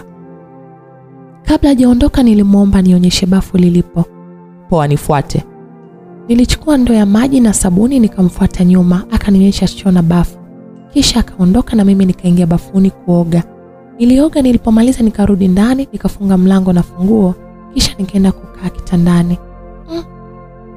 Kumbe kwenye hii dunia wapo watu wenye utu kama Tony. Yaani mtu hanijui ila amenipokea na niamini na kuniacha chumbani kwake. Ila bado nina mtihani wa kumtafuta Edita. Sijui nitaanzia wapi, na je nisipompata ndo nirudi nyumbani? Hapana, sitaki kukata tamaa. Imani yangu ipo nitamuona Edita. Nilikaa muda mrefu nikijishauri. Nilipochoka nilijilaza, usingizi ukanipitia. Nilikuja kushtuka baada ya mlango kugongwa kwa fujo, huku mtu akisema, "Oya Tony, amka basi, una raha gani ya kulala mpaka saa hizi?" Nilinyanyuka pale kitandani na kwenda kufungua mlango. Nilimkuta mkaka mmoja. Aliponiona alishtuka na mimi nilimwangalia. Akaniambia, "Ni aje?" "Safi." "Tony upo?" "Hayupo." Nilimjibu, lakini bado aliendelea kusimama na kuniangalia. Mara nikamwona Tony anakuja akiwa kashika mkate mkononi. Nikajiuliza niende kumpokea. Nikiwa bado nafikiria, akawa ameshafika na kuanza kuongea na yule mwenzake. Ndipo na mimi nikampokea ule mkate na kuingia nao ndani. Nikasikia mwenzake anacheka sana huku akisema, "Sitaki kuamini mwamba. Ni wewe huyo umeamua kurekebika?" "Da." Kabla hajamaliza kuongea Tony alimkatisha. "Kwani vipi, nikaushie basi au umetumwa kuja kunichunguza?"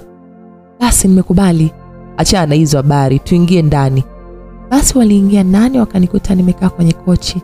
Tony alipitiliza mpaka kwenye jiko la gesi, akawasha na kubandika chai. Niliona aibu, mtoto wa kike, kulikuwa na wanaume ananyanyuka, alafu mimi nimekaa. Nilinyanyuka na kumfuata. "Naomba nikusaidie kupika." "Acha, usijali, wewe ni mgeni. Acha mwenyeji nikuhudumie." Nikamsikia mwenzake akisema, "Kweli mapenzi yana nguvu, nimeamini hayana mbabe. Shem, tulioonyeshwe mapenzi na mwamba." Tony alikunja uso huku akimwangalia mwenzake, kisha akaniangalia mimi. Nikaangalia chini. Tony alipiga hatua akamfuata yule kwenye kochi akamwambia, "Nini kimekuleta hapa asubuhi? Nini kimekuleta hapa asubuhi yote hii?" "Sasa hilo swali gani unaniuliza? Sikiliza, nyanyuka alafu usepe. Tena toka kwa mwendo wa ngiri." Tony, usinifanyie hivyo chali yangu. Nitaondokaje wakati chai ipo jikoni? Oya, tusibishane. Mlango ule pale, ondoka." Lucas alinyanyuka na kuondoka kwa akimwambia, "Basi baadaye uje maskani, kuna issue nataka tukupange." Tony hakujibu, alifunga mlango kwa nguvu. Nilishtuka na kuweka sukari haraka kwenye chai. Tony alienda kukaa kwenye kochi, akajiinamia. Alionekana kuwa na hasira sana. Nikajiuliza inakuwaje.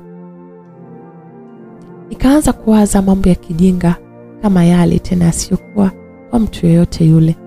Nilimaliza kupika chai, kisha nikatenga mezani. Nikamwambia, "Chai ipo tayari." Alinyanyua uso akaniangalia kisha akasema, "Endelea kunywa."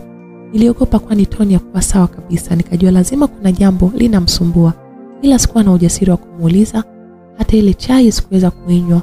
Nilikuwa namwangalia alivyojiinamia. Baada ya dakika kadhaa alinyanyuka uso wake akaniambia, "Mbona uli? Ingekuwa vizuri kama tungekula pamoja." Tony alivuta kikombe akamimina chai na kuanza kunywa.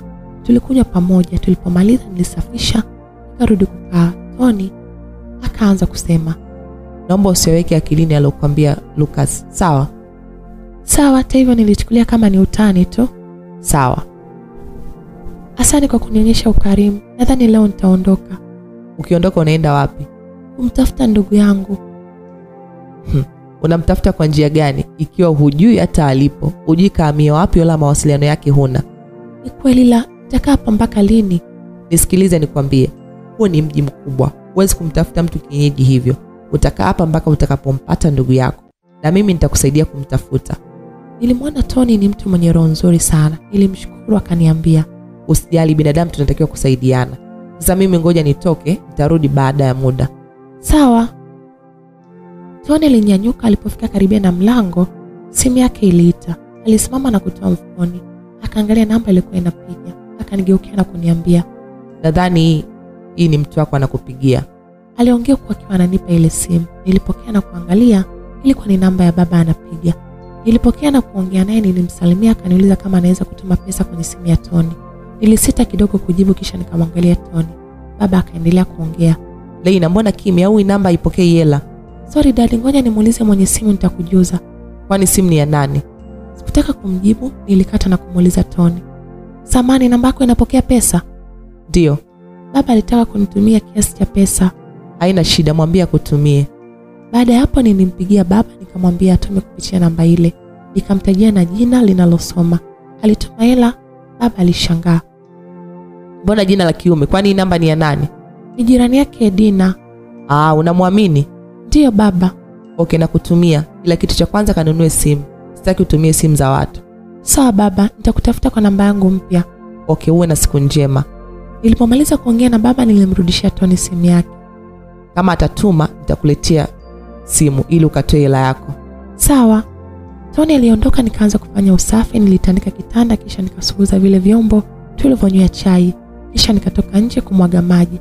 Niliwakuta wadada wawili, kila mmoja akiwa na shughuli yake. Niliwasalimia wakaniitikia, ila walionekana wakinishangaa sana. Sikuwajali, nikaingia ndani nikasikia wakiongea kunong'onezana. Kisha wakacheka. Ilipofika majira ya saa 6, Tony alikuja akiwa kabeba mifuko miwili iliyojaa vitu. Akaweka mezani na kukaa pembeni. Vipi, umeshindaje? Salama, pole na kazi. Asante, pesa yako imetumwa, sijui tena kuitoa muda huu. Nafikiria hivyo maana nahitaji kununua simu kwa ajili ya mawasiliano. Tony hakujibu. Alivuta mfuko mmoja akatoa simu mpya ilikuwa kwenye boksi lake. Shika hii utumie. Nilimwangalia usoni huku nikijiuliza ina maana katoa hela yangu bila ruhusa na kuninunulia simu. Mbona kama ananiingilia kwenye mambo yangu? Ina maana hunistiri ndo aingilie mipaka hadi kwenye vitu vyangu? Ni kama alikuwa anajua kile ninachokifikiria. Akaniambia, hela yako ipo, nimekununulia kwa hela yangu. Kwa nini sasa? Kwa nini umetumia pesa yako kwa ajili ya kununua simu? Usijali, ipokee pia. Nimekusajilia line ya kutumia kwa muda. Nilipokuwa niko kule nikaona nifanye hivyo. Nilimshukuru sana, pia nilijilaumu kumhukumu kabla ya kujua ukweli. Tony alinyanyuka kwenda kupanga baadhi ya vitu kwenye friji. Alipomaliza aliniuliza, utataka kula chakula gani? Chochote. Kuna chakula kinaitwa chochote? Namaanisha chochote kilichopo. Alianza kutoa vitu kwa ajili ya kupika, nikanyanyuka. Acha nitapika. Alinikubalia akaenda kukaa kwenye kochi. Mimi nikaenda kupika. Nilipomaliza nilitenga tukaanza kula. Kabla tujamaliza kuna mtu alikuwa anapiga hodi. Tony alimkaribisha. Aliingia Lucas na mkaka mmoja.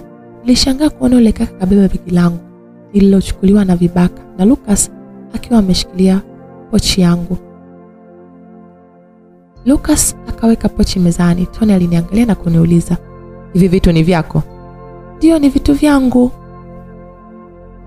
Tony alimuonyesha kwa ishara kuwa anipatie. Lucas alinisogelea, alifungua pochi yangu, nikakuta kila kitu changu.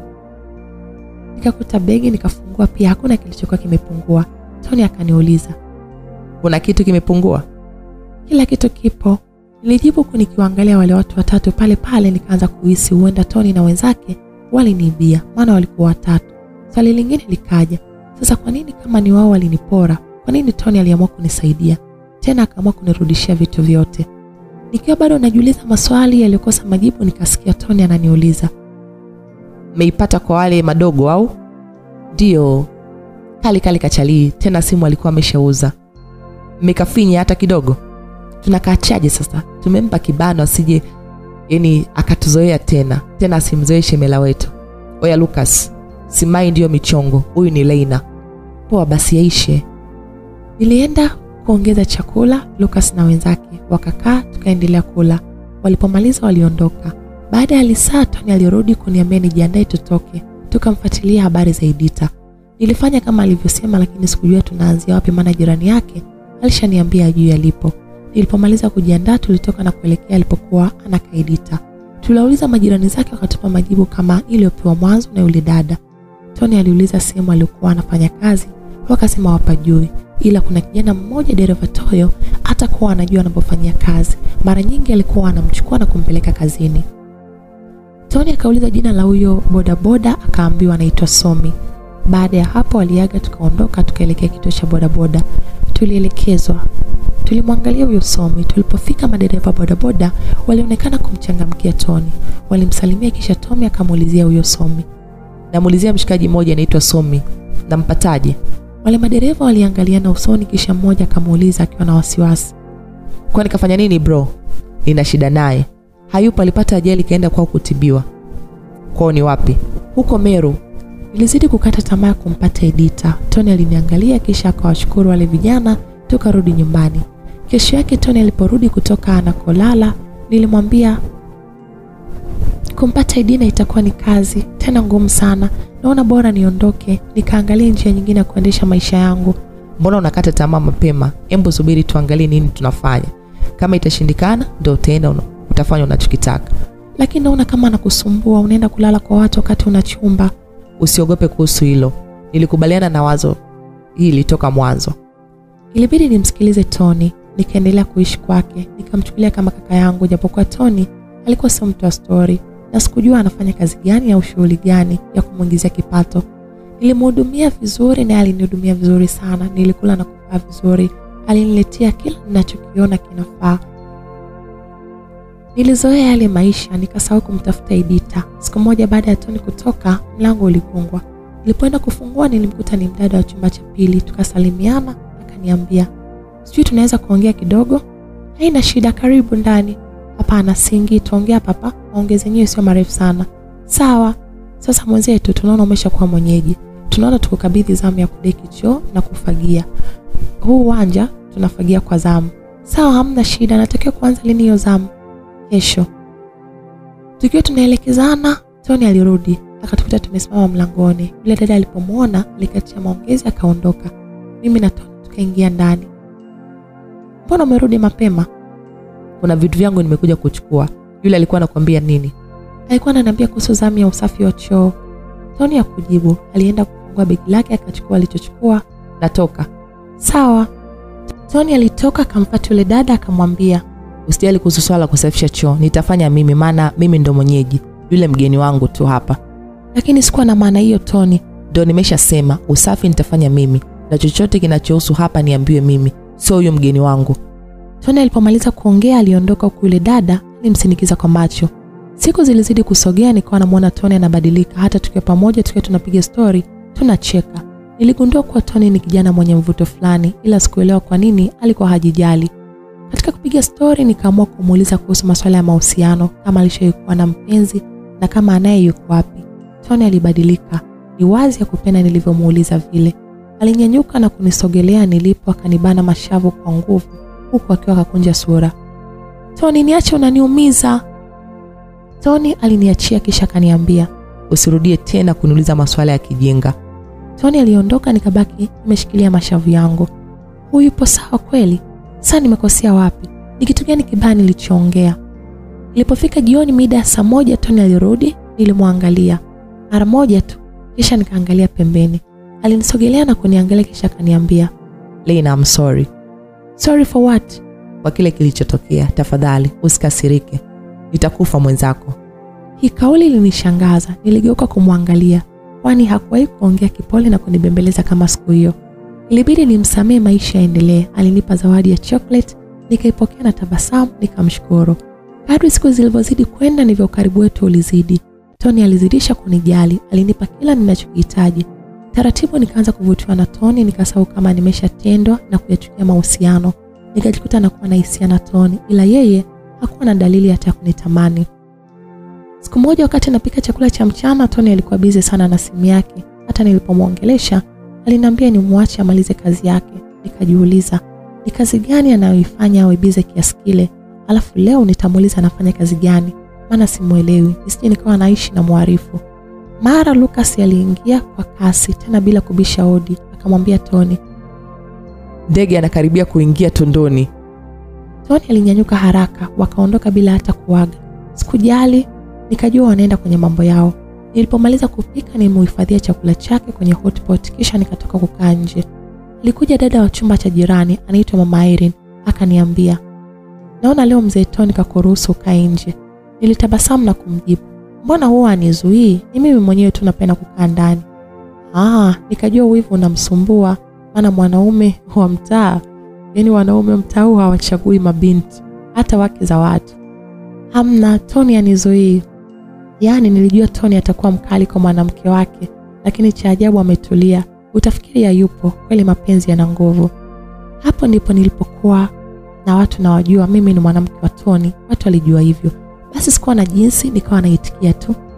Ilifika saa 3 usiku, mvua kubwa ilikuwa inanyesha na Tony akawa hajarudi. Nikaanza kuwa na wasiwasi.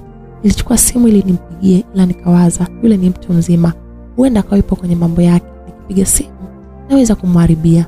Nikaendelea kumsubiri mpaka ilipofika saa 5:30. Nikaamua kulala, na kile kibaridi cha mvua nikapitiwa na usingizi mtamu. Nilikuja kushtuka baada ya kusikia dirisha linagongwa. Niliamka na kujibanza pembeni. Nikajua ni waizi wanataka kuvunja dirisha waniingilie. Nikawaza nipige kelele au nimpigie simu Tony nimwambie nataka kuvamiwa. Wakati natafakari, dirisha liligongwa tena. Nilishuka chini, kwa bahati mbaya nikajikwaa kwenye kiti cha plastiki. Nikatoa sauti, ndio nikasikia sauti ya chini ikiniita, Leina, Leina, nifungulie mlango. Nilitetemeka, kijasho kikanitoka kwa uoga. Nikajikaza na kuuliza, wewe ni nani? Tony, nifungulie mlango. Tony, ni wewe kweli? Tony hakujibu.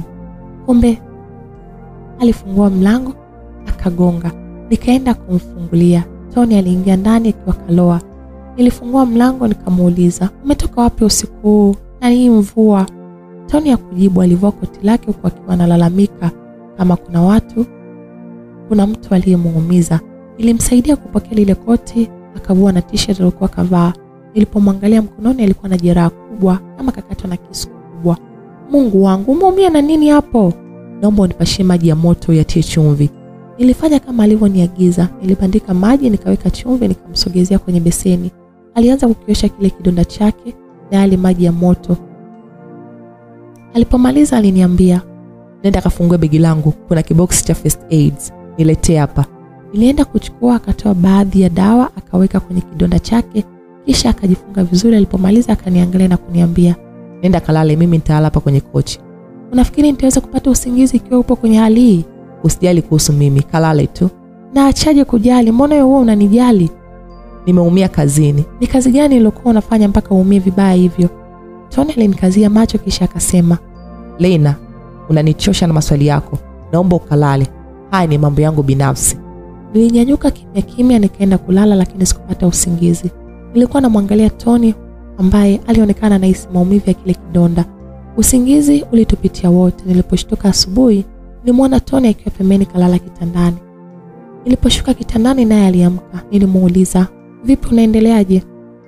Naendelea vizuri. Samani nilisikia baridi nikaja kulala kitandani. Usijali. Kile kidonda kilimsumbua sana. Nikawa namhudumia. Siku moja alifungua kidonda na kuanza kujisafisha. Tony alikuwa na roho ngumu. Nilimshauri aende hospitali lakini alikataa na kunijibu, hili ni jeraha dogo sana. Hata hivyo limeshaanza kupona.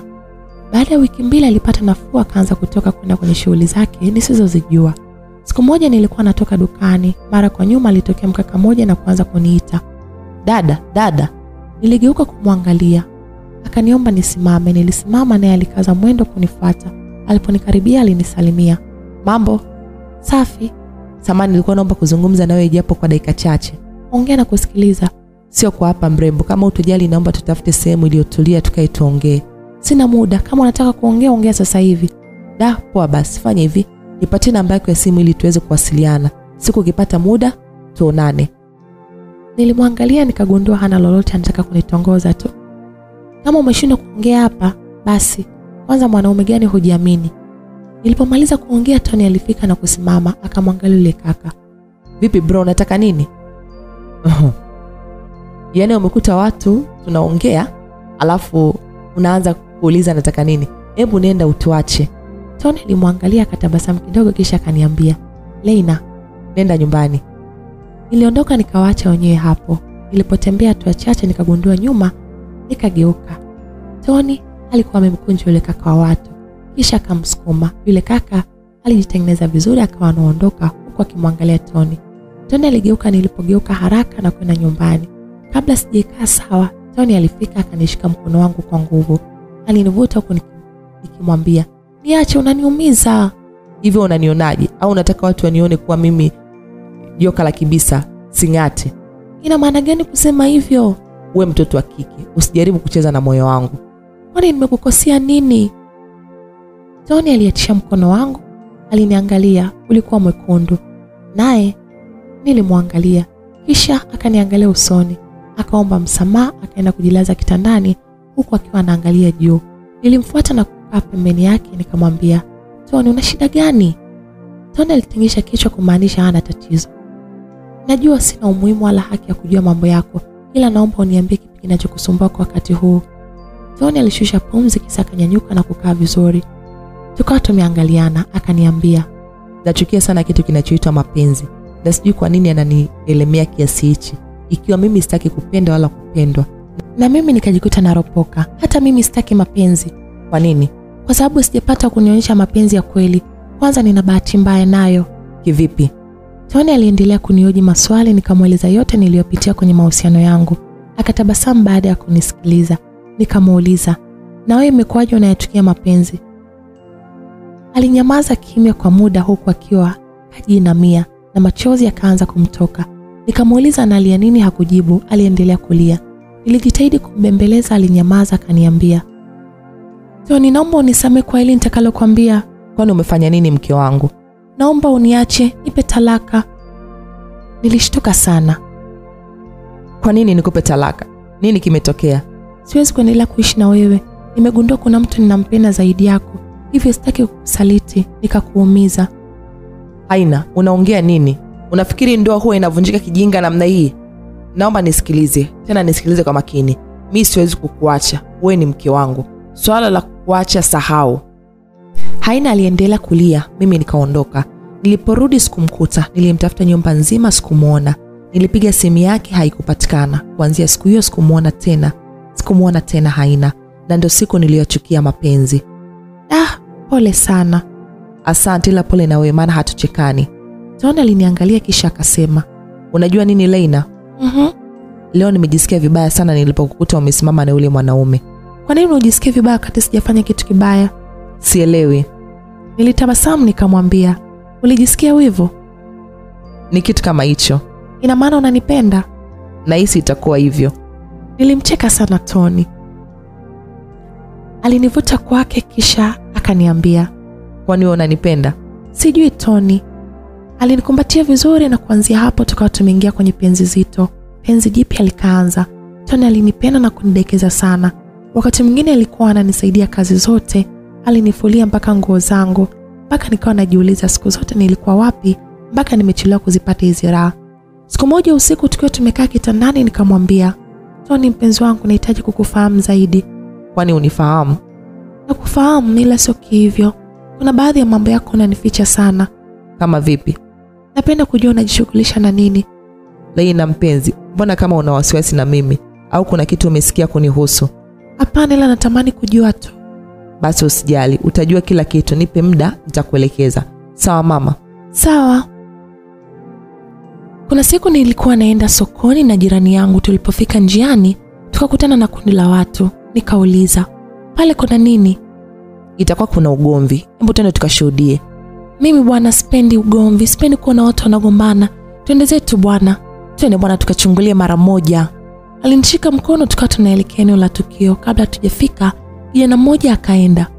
Hivi yule Charlie anajipenda kweli? Tony atamuulia pale pale. Yule jirani yangu alidakia. Hisia zangu zilikuwa sawa. Nilihisi tu atakuwa mwanaume wako. Moyo wangu ulishtuka, nikakaza mwendo. Kufika pale nikakuta kweli Tony anagombana.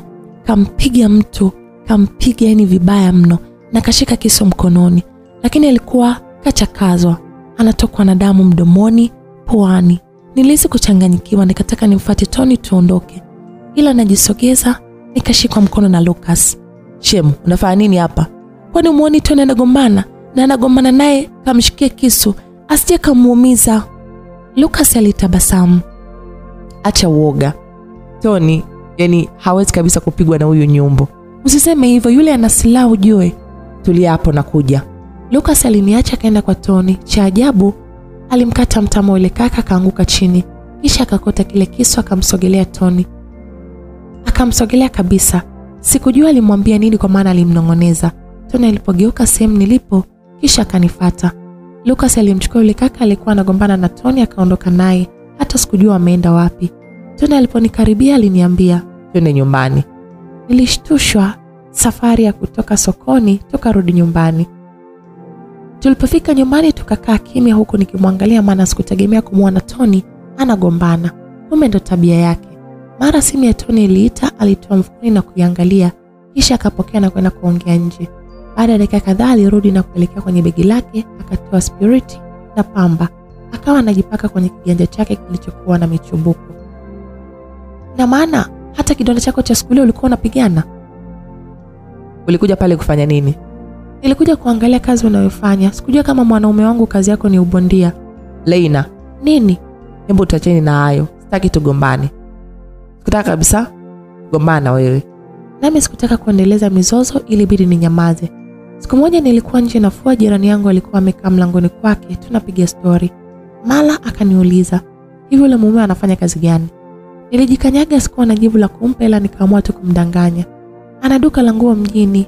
Sasa mbona mara kwa mara tunamuona mtaani? Kuna kijana kamwajiri, huwa anaenda mara moja. Alionekana kuridhishwa na jibu langu nililompa. Mimi nikamaliza kufua nikaingia ndani. Ina maana huyu Tony anakuwa anafanya kazi gani jamani, hata majirani zake hawajui? Pale ningejibu sijui angenishangaje, ila lazima nijue kazi anayofanya. Nilienda kufunga mlango na funguo, nikalisogelea begi lake nikapikua. Sikukuta kithibitisho. Nilijaribu kufungua begi lingine dogo, lakini sikuweza kuona chochote. Lilikuwa limefungwa hasa. Nikakumbuka kuna siku alipanda juu ya kiti akawa anaweka kitu juu ya dali. Nilichukua kiti nikajaribu kupanda ili nipapase huenda nitaona kitu hicho. Nilipanda juu ya kiti, lakini bado nilikuwa mfupi. Katika harakati za kutaka nifike, kumbe nilikanyaga kitu kibaya, nikajikuta naanguka. Nikategua mkono, nilipiga ukunga wa maumivu. Majirani walisikia wakaja kunigongea, nilijizoa pale chini, nikaenda kufungua mlango. "Kuna nini?" "Nimeanguka, mkono wangu umevunjika." "Ulikuwa unafanya nini?" Sikuwajibu. Walinikagua ule mkono wakijaribu kuuvuta. "Jamani niacheni, naumia." Mmoja alisema ni kwenda kumuita Tony. Alitoka mbio. Baada ya dakika chache Tony alikuja na Lucas wakiwa wanakimbia. "Vipi, imekuwaje?" "Mkono umevunjika." Tony aliuangalia huku akiuminyaminya, kisha akaniambia kunja ngumi. Nikafanya hivyo. Lucas akasema, "Huo mkono hauna shida. Hebu Tony sogea nikuonyeshe." Tony alisogea pembeni, Lucas akaushika. "Lucas, ushike taratibu." "Tulia mama la mama. Hapa naweka mambo sawa chapu." Lucas alivuta kwa nguvu tena kwa kunishtukiza. "Haya, hapo mambo safi. Ulikuwa umetenguka tu." Kweli maumivu yalipotea. Tony alinyanyuka pale chini, tukaingia ndani. Tony alisimama, akaangalia nilipokuwa nimeacha mabegi yake chini. Akaniuliza, "Ulipanda juu ya kiti ndio ukaanguka, si ndio?" Nilinyamaza kimya, nisijue namjibu nini, maana kila kitu kipo wazi. Na niliendelea kunyamaza. Nilionekana kabisa nitaonekana nilikuwa natafuta kitu. Nikaamua kumjibu, "Ndio." "Ulikuwa unatafuta nini?" "Nilikuwa nafanya tu usafi." "Nini?" "Nilikuwa natafuta." "Inaonekana kama ulikuwa unatafuta kitu." "Natafuta nini zaidi ya kufanya usafi? Nimemaliza kufua nikaona nifanye usafi." Pole, pumzika sasa." Nilipumzika. Tony akafanya kazi zilizobaki kisha akapika. Kuna wakati nilijisikia kama nimekosea kutaka kupeleleza mambo yasiyonihusu. Nikaona bora niache, kama kuna kitu nisichokijua nitakigundua baadaye, ndipo nitakuja kuchukua maamuzi. Usiku tulipokuwa tumelala, Tony aliniamsha. "Leina, amka." "Pole kwa kukatisha usingizi wako mpenzi wangu." "Kwani kumekucha?" "Hapana, mimi nataka kutoka. Amka ufunge mlango." "Kwani saa ngapi? Kama kuja kucha unaenda wapi?" "Naenda Merelani, kuna mzigo naenda kuchukua." Nilichukua simu yangu nikaangalia, ilikuwa saa 8 usiku. "Unajua sasa hivi saa 8, kwa nini usisubiri uchukue asubuhi?" "Natakiwa niondoke sasa hivi." "Ila mimi naogopa Tony. Mtu mwenyewe una maadui wengi, wasije kwa kufanyia kitu kibaya." "Usijali mpenzi, hakuna kunidhuru. Kuwa na amani, sawa mamangu?" "Sawa, lakini kuwa makini." "Niombee." "Kila wakati nakuombea habi." Tony alinibusu kwenye paji langu la uso kisha akaondoka, na mimi nikafunga mlango nikarudi kulala. Ulipokucha niliamka na kuendelea na kazi zangu haraka. Nilipomaliza nilienda mjini. Katika pitapita zangu nikasikia mtu ananiita.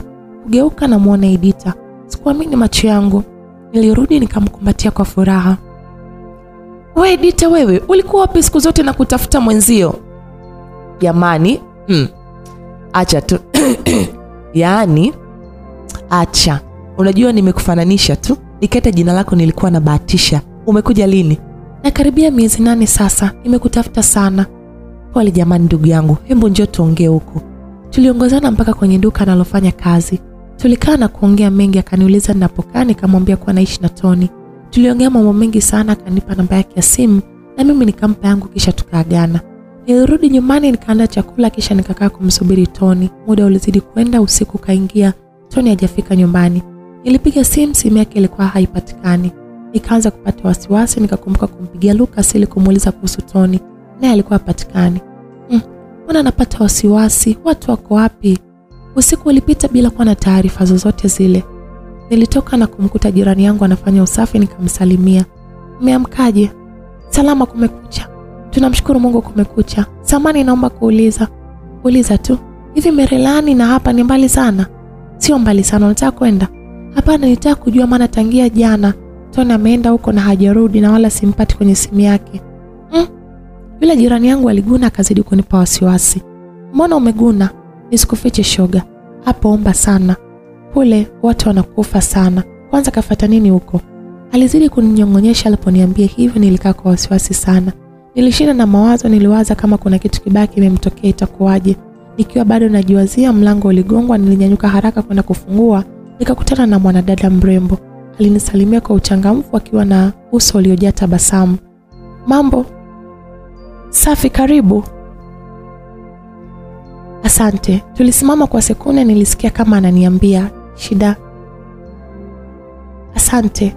Tulisimama kwa sekunde nikisikiliza kama ataniambia shida iliyomleta, lakini ya kuongea ikabidi nimkaribishe ndani. Aliingia na kukaa kwenye kochi. Tony nimemkuta? Hapana, yupo. Tangia jana namtafuta apatikane kwenye simu yake. Hata mimi ni hivyo simpati kwenye simu yake. Kwani yuko wapi? Kabla sijamjibu swali mimi nikauliza swali. Samani, kwani wewe nani? Yule dada alitabasamu kisha akaanza kujitambulisha. Naitwa Tanasha, ni wifi yako kwa Tony. Nilishtuka mpaka akajua. Vipi, ukutegemea kama nitafika kwenu? Roho iliniuma kama kidonda kilichowekewa mkaa wa moto, ila niliomba Mungu anipe ujasiri niweze kujua kinachoendelea. Nikajilazimisha kutoa tabasamu la kinafiki. Nimeshangaa kwa sababu hakuwahi kuniambia kama ana mpenzi na wala sijawahi kusikia ana mpenzi. Labda alitaka siku moja kukufanyia surprise, ila mimi aliniambia anaishi na dada yake. Ndio maana sijashtuka kukuona. Karibu sana.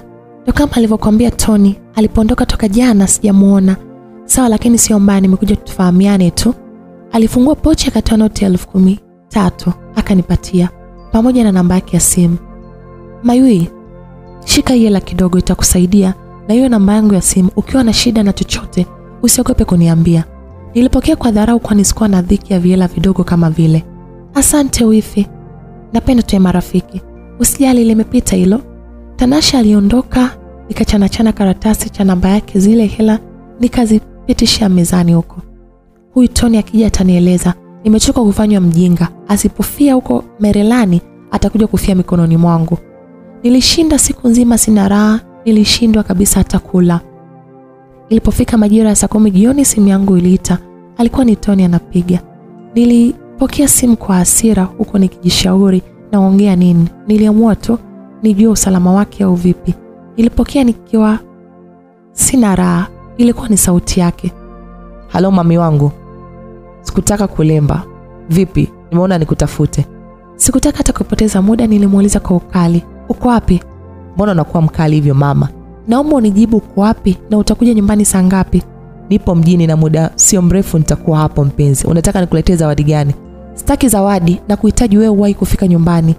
Nilikata simu kwa hasira, nikaitupa kitandani, nikakaa nikimsubiri kwa hamu. Baada ya nusu saa alikuwa kashafika, nikamsikia anaongea huko nje. Hapo nikaanza kuvuta hasira, nikajinunisha. Aliingia ndani huku akiwa anajiongelesha wala sikuwa na mpango. Alinisogelea na kutaka kunikisi, nikageukia pembeni. Alipiga magoti na kuniangalia sana usoni. Usikasirike bibi wangu, sehemu niliyoenda haikuwa na network kabisa. Nikashindwa kukupigia kukuambia kuwa sitaweza kurudi. Tony, sitaki kusikia hayo mashairi yako. Ni makelele masikioni mwangu. Ni hivi, mimi siwezi kuendelea kukaa hapa.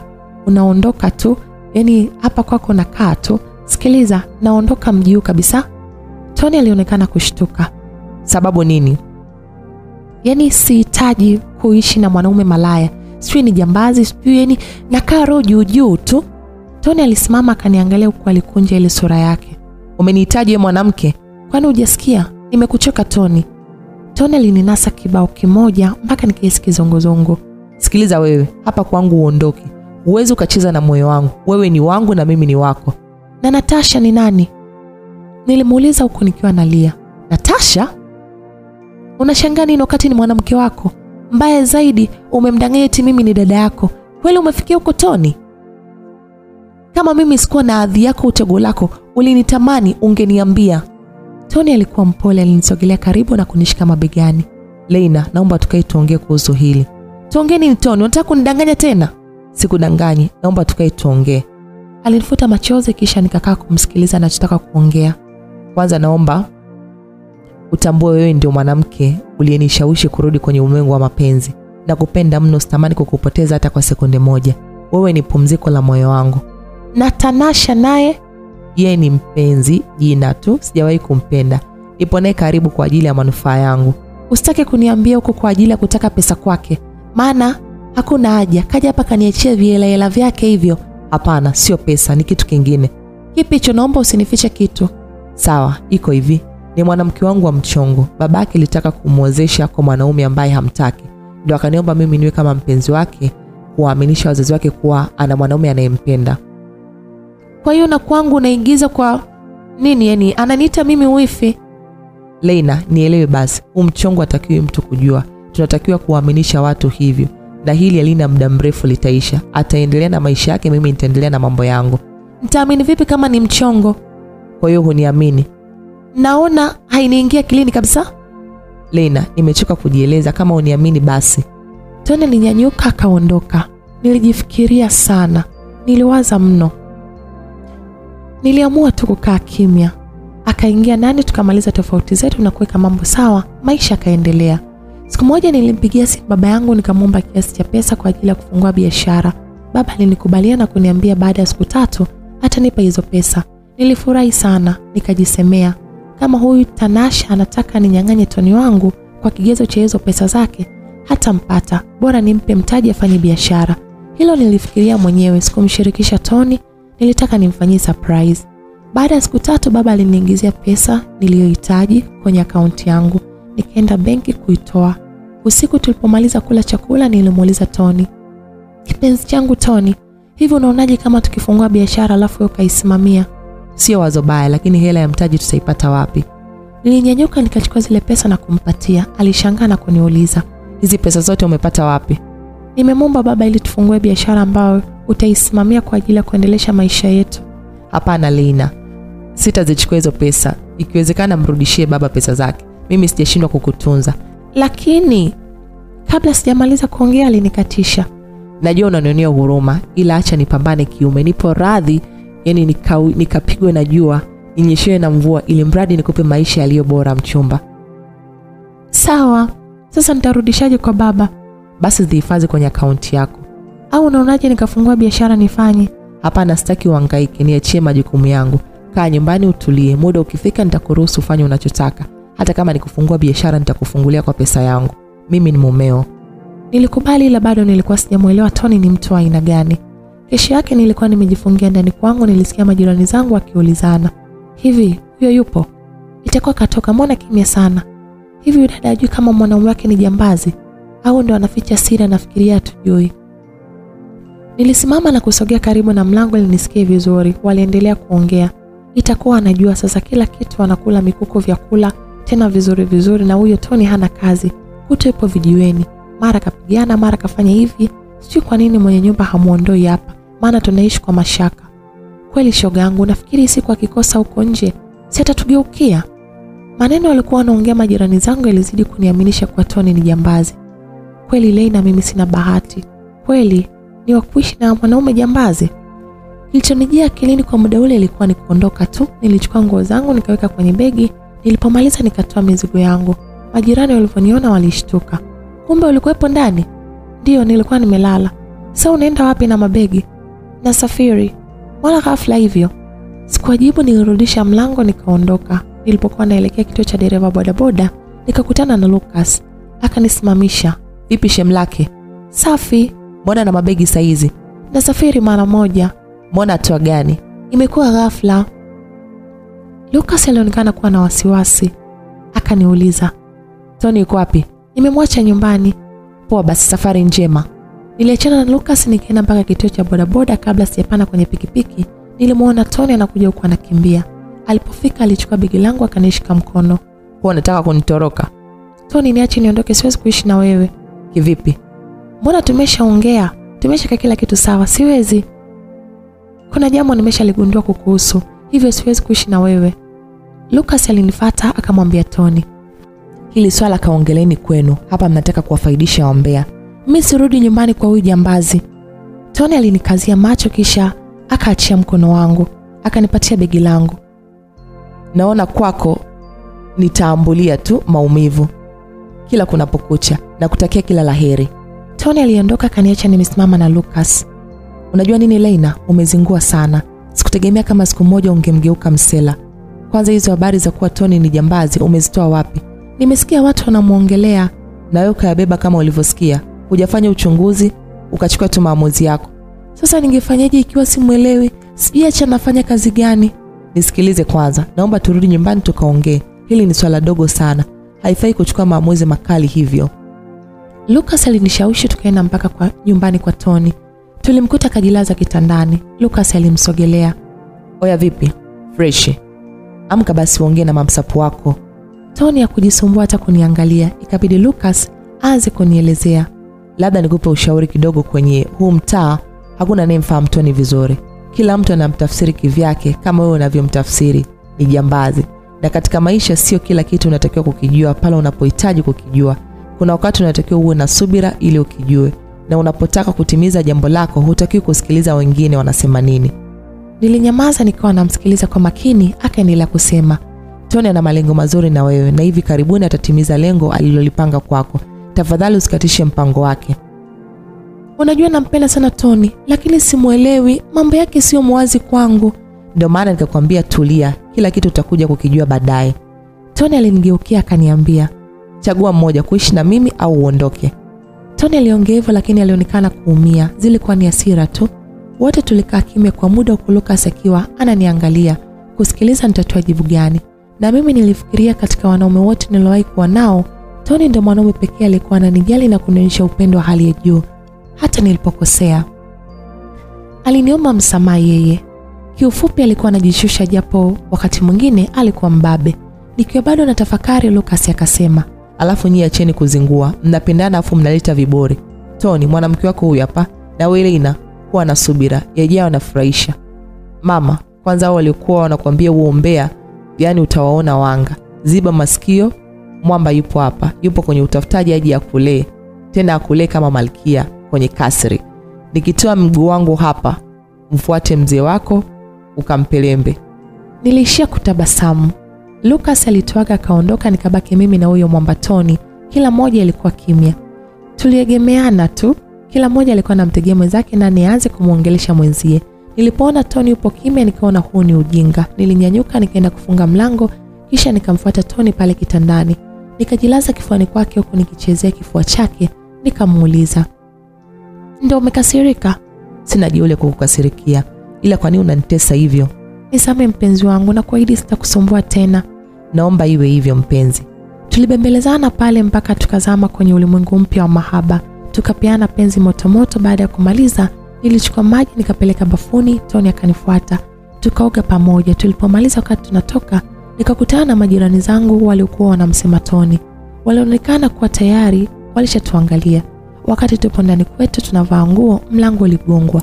Tulimaliza kuvaa kisha tukaenda kufungua, nikakutana na sura ya Tanasha akiwa anatabasamu. Kabla kumkaribisha niligeuka nyuma kumwangalia Tony. Tony alipoona na muangalia alikuja pale mlangoni. Tanasha alimuona, alimchangamkia. Jamani bibi wangu, kumbe upo. Iliwapita nikaingia ndani. Tony akamkaribisha. Karibu ndani. Asante jamani Tony, mbona siku hizo upo kimya sana? Simu zangu hupokei kabisa baba. Alafu baba alikuwa anataka kuongea na wewe. Kabla hajamaliza kujieleza Tony alimkatisha. Sasa hivi niko busy sana, nakosa hata muda wa kushika simu. Sawa, nilikumisi nikaamua nije nikuone. Imekuwa bahati tu umenikuta, la sivyo usingenikuta. Nilikuwa nawasikiliza wanavyoongea. Mlango uligongwa. Tony akanyanyuka kwenda kufungua. Lucas aliingia. Alipomwona Tanasha alimvutia Tony nje. Sijui alienda kuongea nini. Tony aliingia ndani akachukua shati akavaa haraka huku akiniambia, "Nitakupigia simu." Nilimuitikia kwa kichwa, akatoka, nikabaki na Tanasha. Lena, unajua simuelewi kabisa kakako. Huu ni mwezi wa 6 tangu tumeanza mahusiano, lakini hatukuwahi kukaa kufurahia penzi letu kama wapenzi wengine wanavyofurahia. Nilivyosikia hivyo nikapata shauku ya kumuuliza, kwani vipi tena wifi yangu? Yaani niponee kama mpenzi jina mpaka kuna wakati nahisi anipendi. Huenda na mwanamke mwingine. Hapo kwenye mwanamke mwingine sidhani. Labda ni huo bize wake ndo maana unahisi hivyo. Naomba unisaidie wifi yangu, nampenda sana Tony. Malalamiko ya Tanasha ilikuwa ni furaha kwangu. Niliamini kweli ya kukuwa na jambo Tony analifanya. Hana mpenzi na hana mapenzi na Tanasha. Usijali Mai, nitajitahidi kuongea naye, kila kitu kitakaa sawa. Nitashukuru sana kipenzi. Tuliendelea kupiga story 2-3. Tanasha akaondoka. Huyu mwanamke mpumbavu kweli. Eti mimi nimbembeleze kwa mwanaume wangu. Ili ampende, hapo andike maumivu. Tony ni wangu, mwache aende kuteseka na penzi la bandia. Tony alirudi usiku, wala sikumuuliza chochote, tulilala. Nilipokuwa usingizini nilishika simu yake, nilikuta inaita. Nilichukua, akaipokea, nikajua lazima zitakuwa ndio zile simu zake za usiku. Tony aliongea na simu kwa unyenyekevu sana. Mara nyingi nilimsikia akisema, "Ndio mkuu" au "Sawa mkuu." Aliongea na simu kama dakika 20 hivi, kisha akakata na kurudi kulala. Majira saa 11 alfajiri Tony aliamka, akaenda kuoga na kujiandaa. Alipomaliza aliniamsha. Niliamka na kumwona Tony kaulamba, alipendeza sana. "Vipi unaenda tena asubuhi yote hii? Na mbona umependeza hivyo?" Tony alitabasamu kisha akaniambia, "Natoka mara moja, tutaonana baadaye." "Utawahi kurudi kweli au ndo hautorudi kabisa?" "Unaniuliza swali gani hilo mpenzi? Safari zako huwa hazitabiriki." "Leo nitarudi mapema tu. Kama nitachelewa basi nitakupigia, nitakupa taarifa." "Sawa." Tony alinibusu shavuni akaondoka. Niliamka mida ya saa 2 nikaenda dukani kununua mkate. Wakati narudi nikakutana na kaka mmoja, akaniambia, "Wewe upo huko wakati mume wako amekamatwa na polisi?" "Tony kakamatwa na polisi?" "Ndio, tena mida hii." "Wapi?" "Hapo maeneo ya barabarani." Nilienda barabarani nikauliza watu, wakaniambia ni kweli gari la polisi lilikuja likambeba Tony. Nilihisi kuchanganyikiwa, nikaenda mpaka kijiweni anapokaa. Nikamuuliza Lucas, nikaambiwa hajafika. Nikaomba kijana mmoja nipeleke anakoishi Lucas. Tulipokuwa njiani nikakutana na Lucas. "Lucas, naomba unisaidie, nasikia Tony amekamatwa na polisi." "Kwa kosa gani?" "Sijui amepelekwa kituo gani yani." Nilikuwa na wasiwasi sana. Lucas akanituliza. "Tulia, nitafuatilia, wewe nenda nyumbani." Nilienda nyumbani nikiwa sina amani. Nilijua huo ndio mwisho wa Tony, ataishia kufungwa. Huko nje gumzo ilikuwa ni Tony tu. Baada ya masaa mawili kupita, Lucas na Tony waliingia. Nilimfuata Tony na kumkumbatia kisha tukaenda kukaa. "Umefanya nini mpaka kukamatwa na polisi?" Tony alitabasamu. "Sijafanya kitu chochote kibaya, na wala sikukamatwa na polisi." "Mbona tu alikuona ukiwa umechukuliwa na polisi?" "Wao wamefikiria hivyo, ila mimi nilienda kuikamilisha kazi yangu." "Kazi gani?" Tony alitoa kitambulisho akanipatia. Nilipokea na kukisoma. Sikuamini, kumbe Tony alikuwa mpelelezi. "Kumbe wewe ni polisi?" "Ndio, hata ukaribu wangu na Tanasha ilikuwa ni sehemu ya kazi yangu. Nilikuwa namfuatilia baba yake, na sasa ameisha kamatwa. Kesho anapandishwa kizimbani kujibu mashtaka." "Nisamehe sana Tony kwa kukufikiria vibaya." "Usijali, najua ni watu ndio walikuaminisha kuwa mimi sio mtu mzuri." Lucas alimwambia Tony. "Nadhani kila kitu kiko sawa." "Ndio, nimeshaonana na mkuu, nimekabidhi kila kitu. Kesho naweza kuondoka." "Hata mimi kesho nitaondoka, naenda kuendelea na majukumu mengine." "Kwa Lucas naye ni polisi?" "Ndio, yeye katokea Mwanza, aliletwa hapa kwa ajili ya kukamilisha hii kazi." "Da, kweli usilolijua ni sawa na usiku wa giza. Nilisha watafsiri tofauti kabisa. Mlikuwa mnaonekana wauni fulani, na zile safari zenu za usiku ndo zilikuwa zinanichanganya kabisa." Tony na Lucas walicheka. "Kazi yetu ndio ilikuwa inatakiwa kuonekana vile, mtazamo tofauti watu wasigondoe." "Sasa kwa nini mliamua kuja kukaa huku wakati huyo muzika wenu anaishi Njiro?" "Genge lake lilikuwa linapatikana huku. Pia haya maneno yalikuwa na matukio ya ajabu, na watu walikuwa wanabanana kwa kutaja wahalifu. Tulipofika sisi tukasafisha kwa kuyavunja makundi ya wahalifu. Wengine walifungwa, wengine walibadilika. Sisi ndio tukajifanya wahuni wa mtaa. Wapo waliona tumesaidia, pia wapo waliotuchukulia ni wahuni na majambazi." Nilifurahi sana kujua kwa Tony wangu ni mtu safi, kwani ndio maombi nilokuwa naomba kila siku. Siku hii ilikuwa ya furaha sana kwangu. Kila nilipomwangalia Tony nilikuwa natabasamu. Lucas alikaa kidogo kisha akaondoka. Tony alinigeukia akaniambia, Sasa tunaenda kutimiza malengo yetu. Na kuhitaji sana kwenye maisha yangu. Upo tayari kufuatana na mimi popote nitakapoenda? Nipo tayari. Basi tujiandae, kesho tunaondoka, utaenda kwa wazazi wako tukiwa pamoja. Kwa kama wataridhia, itafuata taratibu uwe mke wangu wa halali. Tukaishi pamoja tukiwa na baraka za wazazi. Kwa hilo sina kipingamizi. Natamani ifike haraka hiyo siku ya mimi kuwa rasmi Mrs. Tony. Baada ya kumaliza kuongea, tulianza kuandaa vitu vyetu kwa ajili ya safari. Vitu vingine aliviuza. Mtu alivinunua alikuja jioni kuchukua vitu vyake na sisi tukaenda kulala hotelini. Siku hiyo ni siku ambayo siwezi kuisahau. Ilikuwa ni siku special sana kwetu. Yaani ilikuwa ndo kama siku ya kwanza nakutana na Tony. Nilijikuta nasema, siwezi kuwa mbali na wewe hata kwa sekunde moja. Utakapokuwepo na mimi nitakuwa nyuma yako. Nimeshakuwa upofu wa mapenzi, tena penzi lako, na wewe ndo kuniongoza. Tony alinikumbatia vizuri, alinilaza kichwani kwake, kifuani kwake, mpaka usingizi ukanipitia. Kesho yake tulianza safari ya kuelekea Dar es Salaam. Tulifika Dar majira ya saa 11 jioni. Tukatafuta usafiri, tulifika nyumbani. Tukiwa njiani nilikuwa mpweke sana. Sikutamani kuwa mbali na Tony. Naye alionekana kuwa na mawazo, sikujua anawaza nini. Nilimuita wala hakusikia mpaka nikamgusa mkono wake, ndipo alipogeuka na kuniangalia. Nikamuuliza, hivi ni kweli unaenda kuniacha kwetu na unaondoka? Hata mimi nawaza nawezaje kuwa mbali na wewe. Unajua nimekuzoea sana, nashindwa kuvumilia kuwa mbali na wewe. Basi twende pamoja. Natamani iwe hivyo, lakini naona bora uende nyumbani na mimi nikajipange kwa ajili ya kufanikisha taratibu za kuja kuonana na wazazi wako. Sawa, ila itachukua muda gani? Sitaki kuchelewa. Baadaye nitakupigia simu tuweze kuongea vizuri. Hatimaye tulifika nyumbani, nikashuka. Tony akanisaidia kushusha mizigo, tukaagana. Tony akanisaidia na kuniahidi akifika atanipigia simu. Aliondoka na mimi nikaingia ndani. Mama aliponiona alishangaa sana, kwani sikuambia kama nitarudi. Nilifanyia surprise. Jamani, binti yangu kipenzi, umerudi, karibu nyumbani, aliongea mama kwa furaha huku akinikumbatia. Asante mama yangu, nilikumiss sana. Sasa ndo mimi, yani acha tu. Kwa nini lakini umetushtukiza hivi? Ngoja nimuite baba yako. Mama alimuita baba. Baba aliponiona alifurahi sana. Walinikaribisha nyumbani, nikaenda chumbani kwangu, nikaoga. Nilipokuwa natoka bafuni, simu yangu iliita. Ilikuwa ni Tony, alinipigia. Nilipokea, akaniambia alikuwa ananitaarifu kafika safari na kafika salama kwa mwenyeji wake. Pia kesho kama nitakuwa na nafasi anataka tuonane. Nilimkubalia, nikamwambia muda wote akiwa tayari niambie tukutane wapi. Nilipomaliza kuongea na simu, nilitoka na kwenda kuongea na wazazi wangu. Waliniuliza habari za huko nilikotoka. Niliwaambia uko salama na nimeamua kurudi nyumbani. Walifurahi sana. Tulipata chakula pamoja. Niliposhiba niliwaga na kwenda kupumzika. Nilipofika chumbani nilianza kuchati na Tony mpaka nikapitia na usingizi. Kesho yake mida ya saa 4 Tony alinitafuta, akaniambia ameshaongea na wazazi wake kuhusu swala la kunichumbia. Wazazi wake wamekubali, hivyo anataka kuja kujitambulisha nyumbani. Pia kazini alikuwa kapewa likizo, hivyo alitaka kukamilisha mambo haraka kabla hajarudi kazini. Niliongea na wazazi wangu, akaniambia kama nimemridhia na tunapendana, hawana kipingamizi. Hata tukitaka kufunga ndoa kesho ni sawa. Nilimpa hizi habari. Tony alifurahi. Mara taratibu zilianza kufuatwa. Hatimaye mahali ilipo, tukawa tunasubiri siku ya ndoa ifike. Mama alijitotomua kwa kutaka kufanya sherehe kubwa ili kuwaziba midomo wale waliokuwa wanasema vibaya kipindi kile ilipokimbiwa na Kennedy. Hatimaye ilifika siku ya harusi yetu. Tulienda kufunga ndoa kanisani. Baada ya hapo tulienda ukumbini kwa ajili ya sherehe.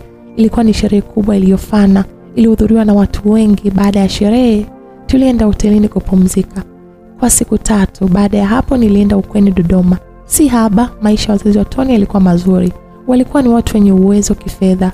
Wakwe, mawifi pamoja na mashemeji zangu walinipokea na kunikaribisha kwa furaha. Kesho yake niliendelea sherehe kubwa, nikapewa zawadi nyingi. Baba mkwe alinipa hati ya kiwanja, shangazi yake Tony alinipa ng'ombe jike mkubwa. Tony alinitania kwa kuniambia, kazi kwako kama utaamua kumfuga au kumchinja tunywe supu. Baada ya dakika zote za sherehe kuisha, tuliendelea kukaa kwa kina Tony mpaka likizo yake ilipokaribia kuisha. Siku hiyo usiku alipigiwa simu na mkuu wake wa kazi na kuambiwa, Tony, umehamishwa kituo cha kazi, unatakiwa kwenda Mwanza. Hivyo tunakuongezea wiki moja kwa ajili ya maandalizi ya safari. Sawa mkuu. Tony alinipa hizo taarifa za kuhamia Mwanza.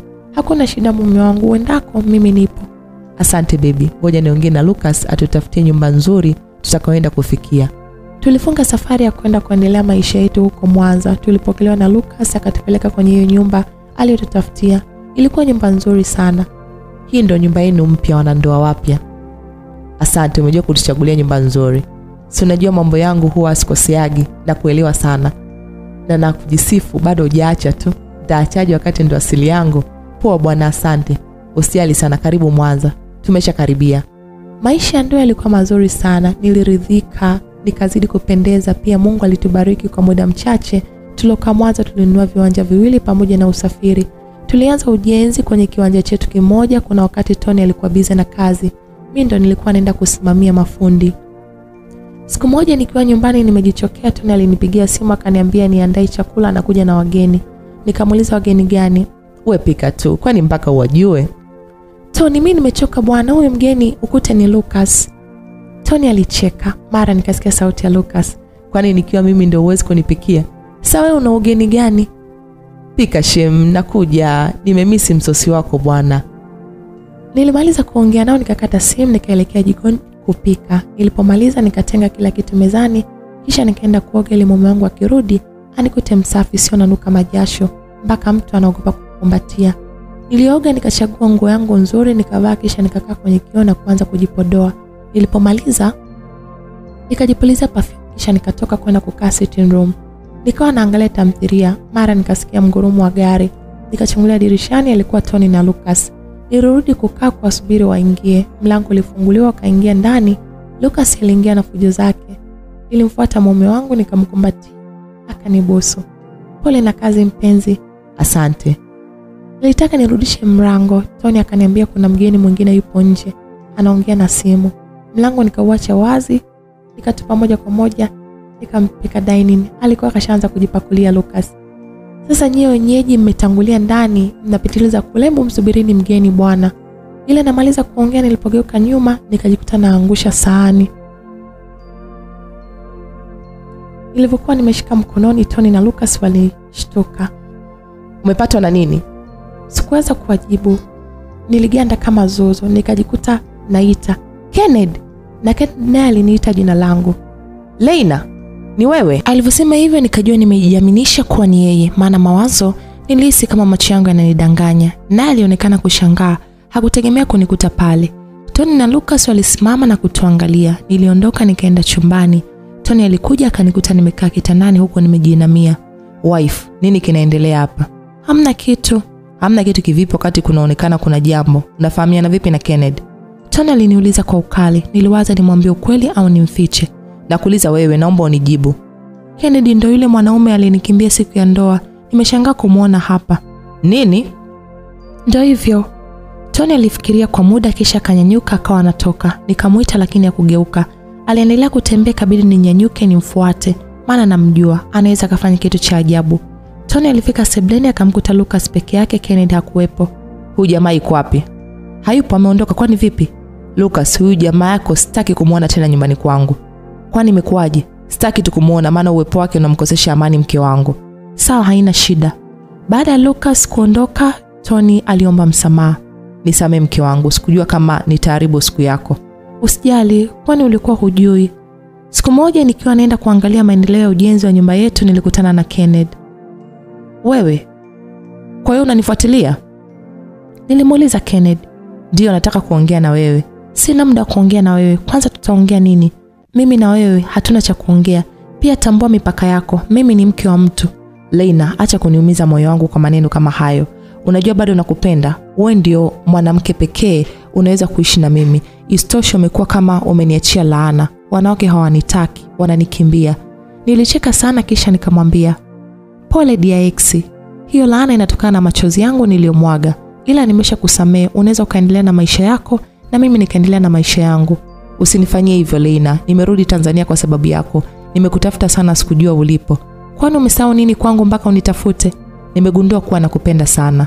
Shetani mkubwa, umetumwa kuja kuniharibia ndoa yangu. Ukome, sikupendi Kennedy. Tena nakuchukia mno, kaa mbali na mimi. Nilichukia sana mpaka nikaahirisha safari yangu nikarudi nyumbani. Kennedy hakuacha kunifuatilia, nilikosa amani. Kennedy aliapia kuwa atafanya vyovyote awezavyo aweze kuivunja ndoa yangu ili niweze kurudi kwake. Siku moja nilikuwa nipo nyumbani kwangu, kuna mtu alikuwa anapiga hodi. Nilienda kufungua mlango. Kennedy aliingia haraka na kufunga mlango. Nilirudi nyuma huko nikimwambia, umefuata nini nyumbani kwangu?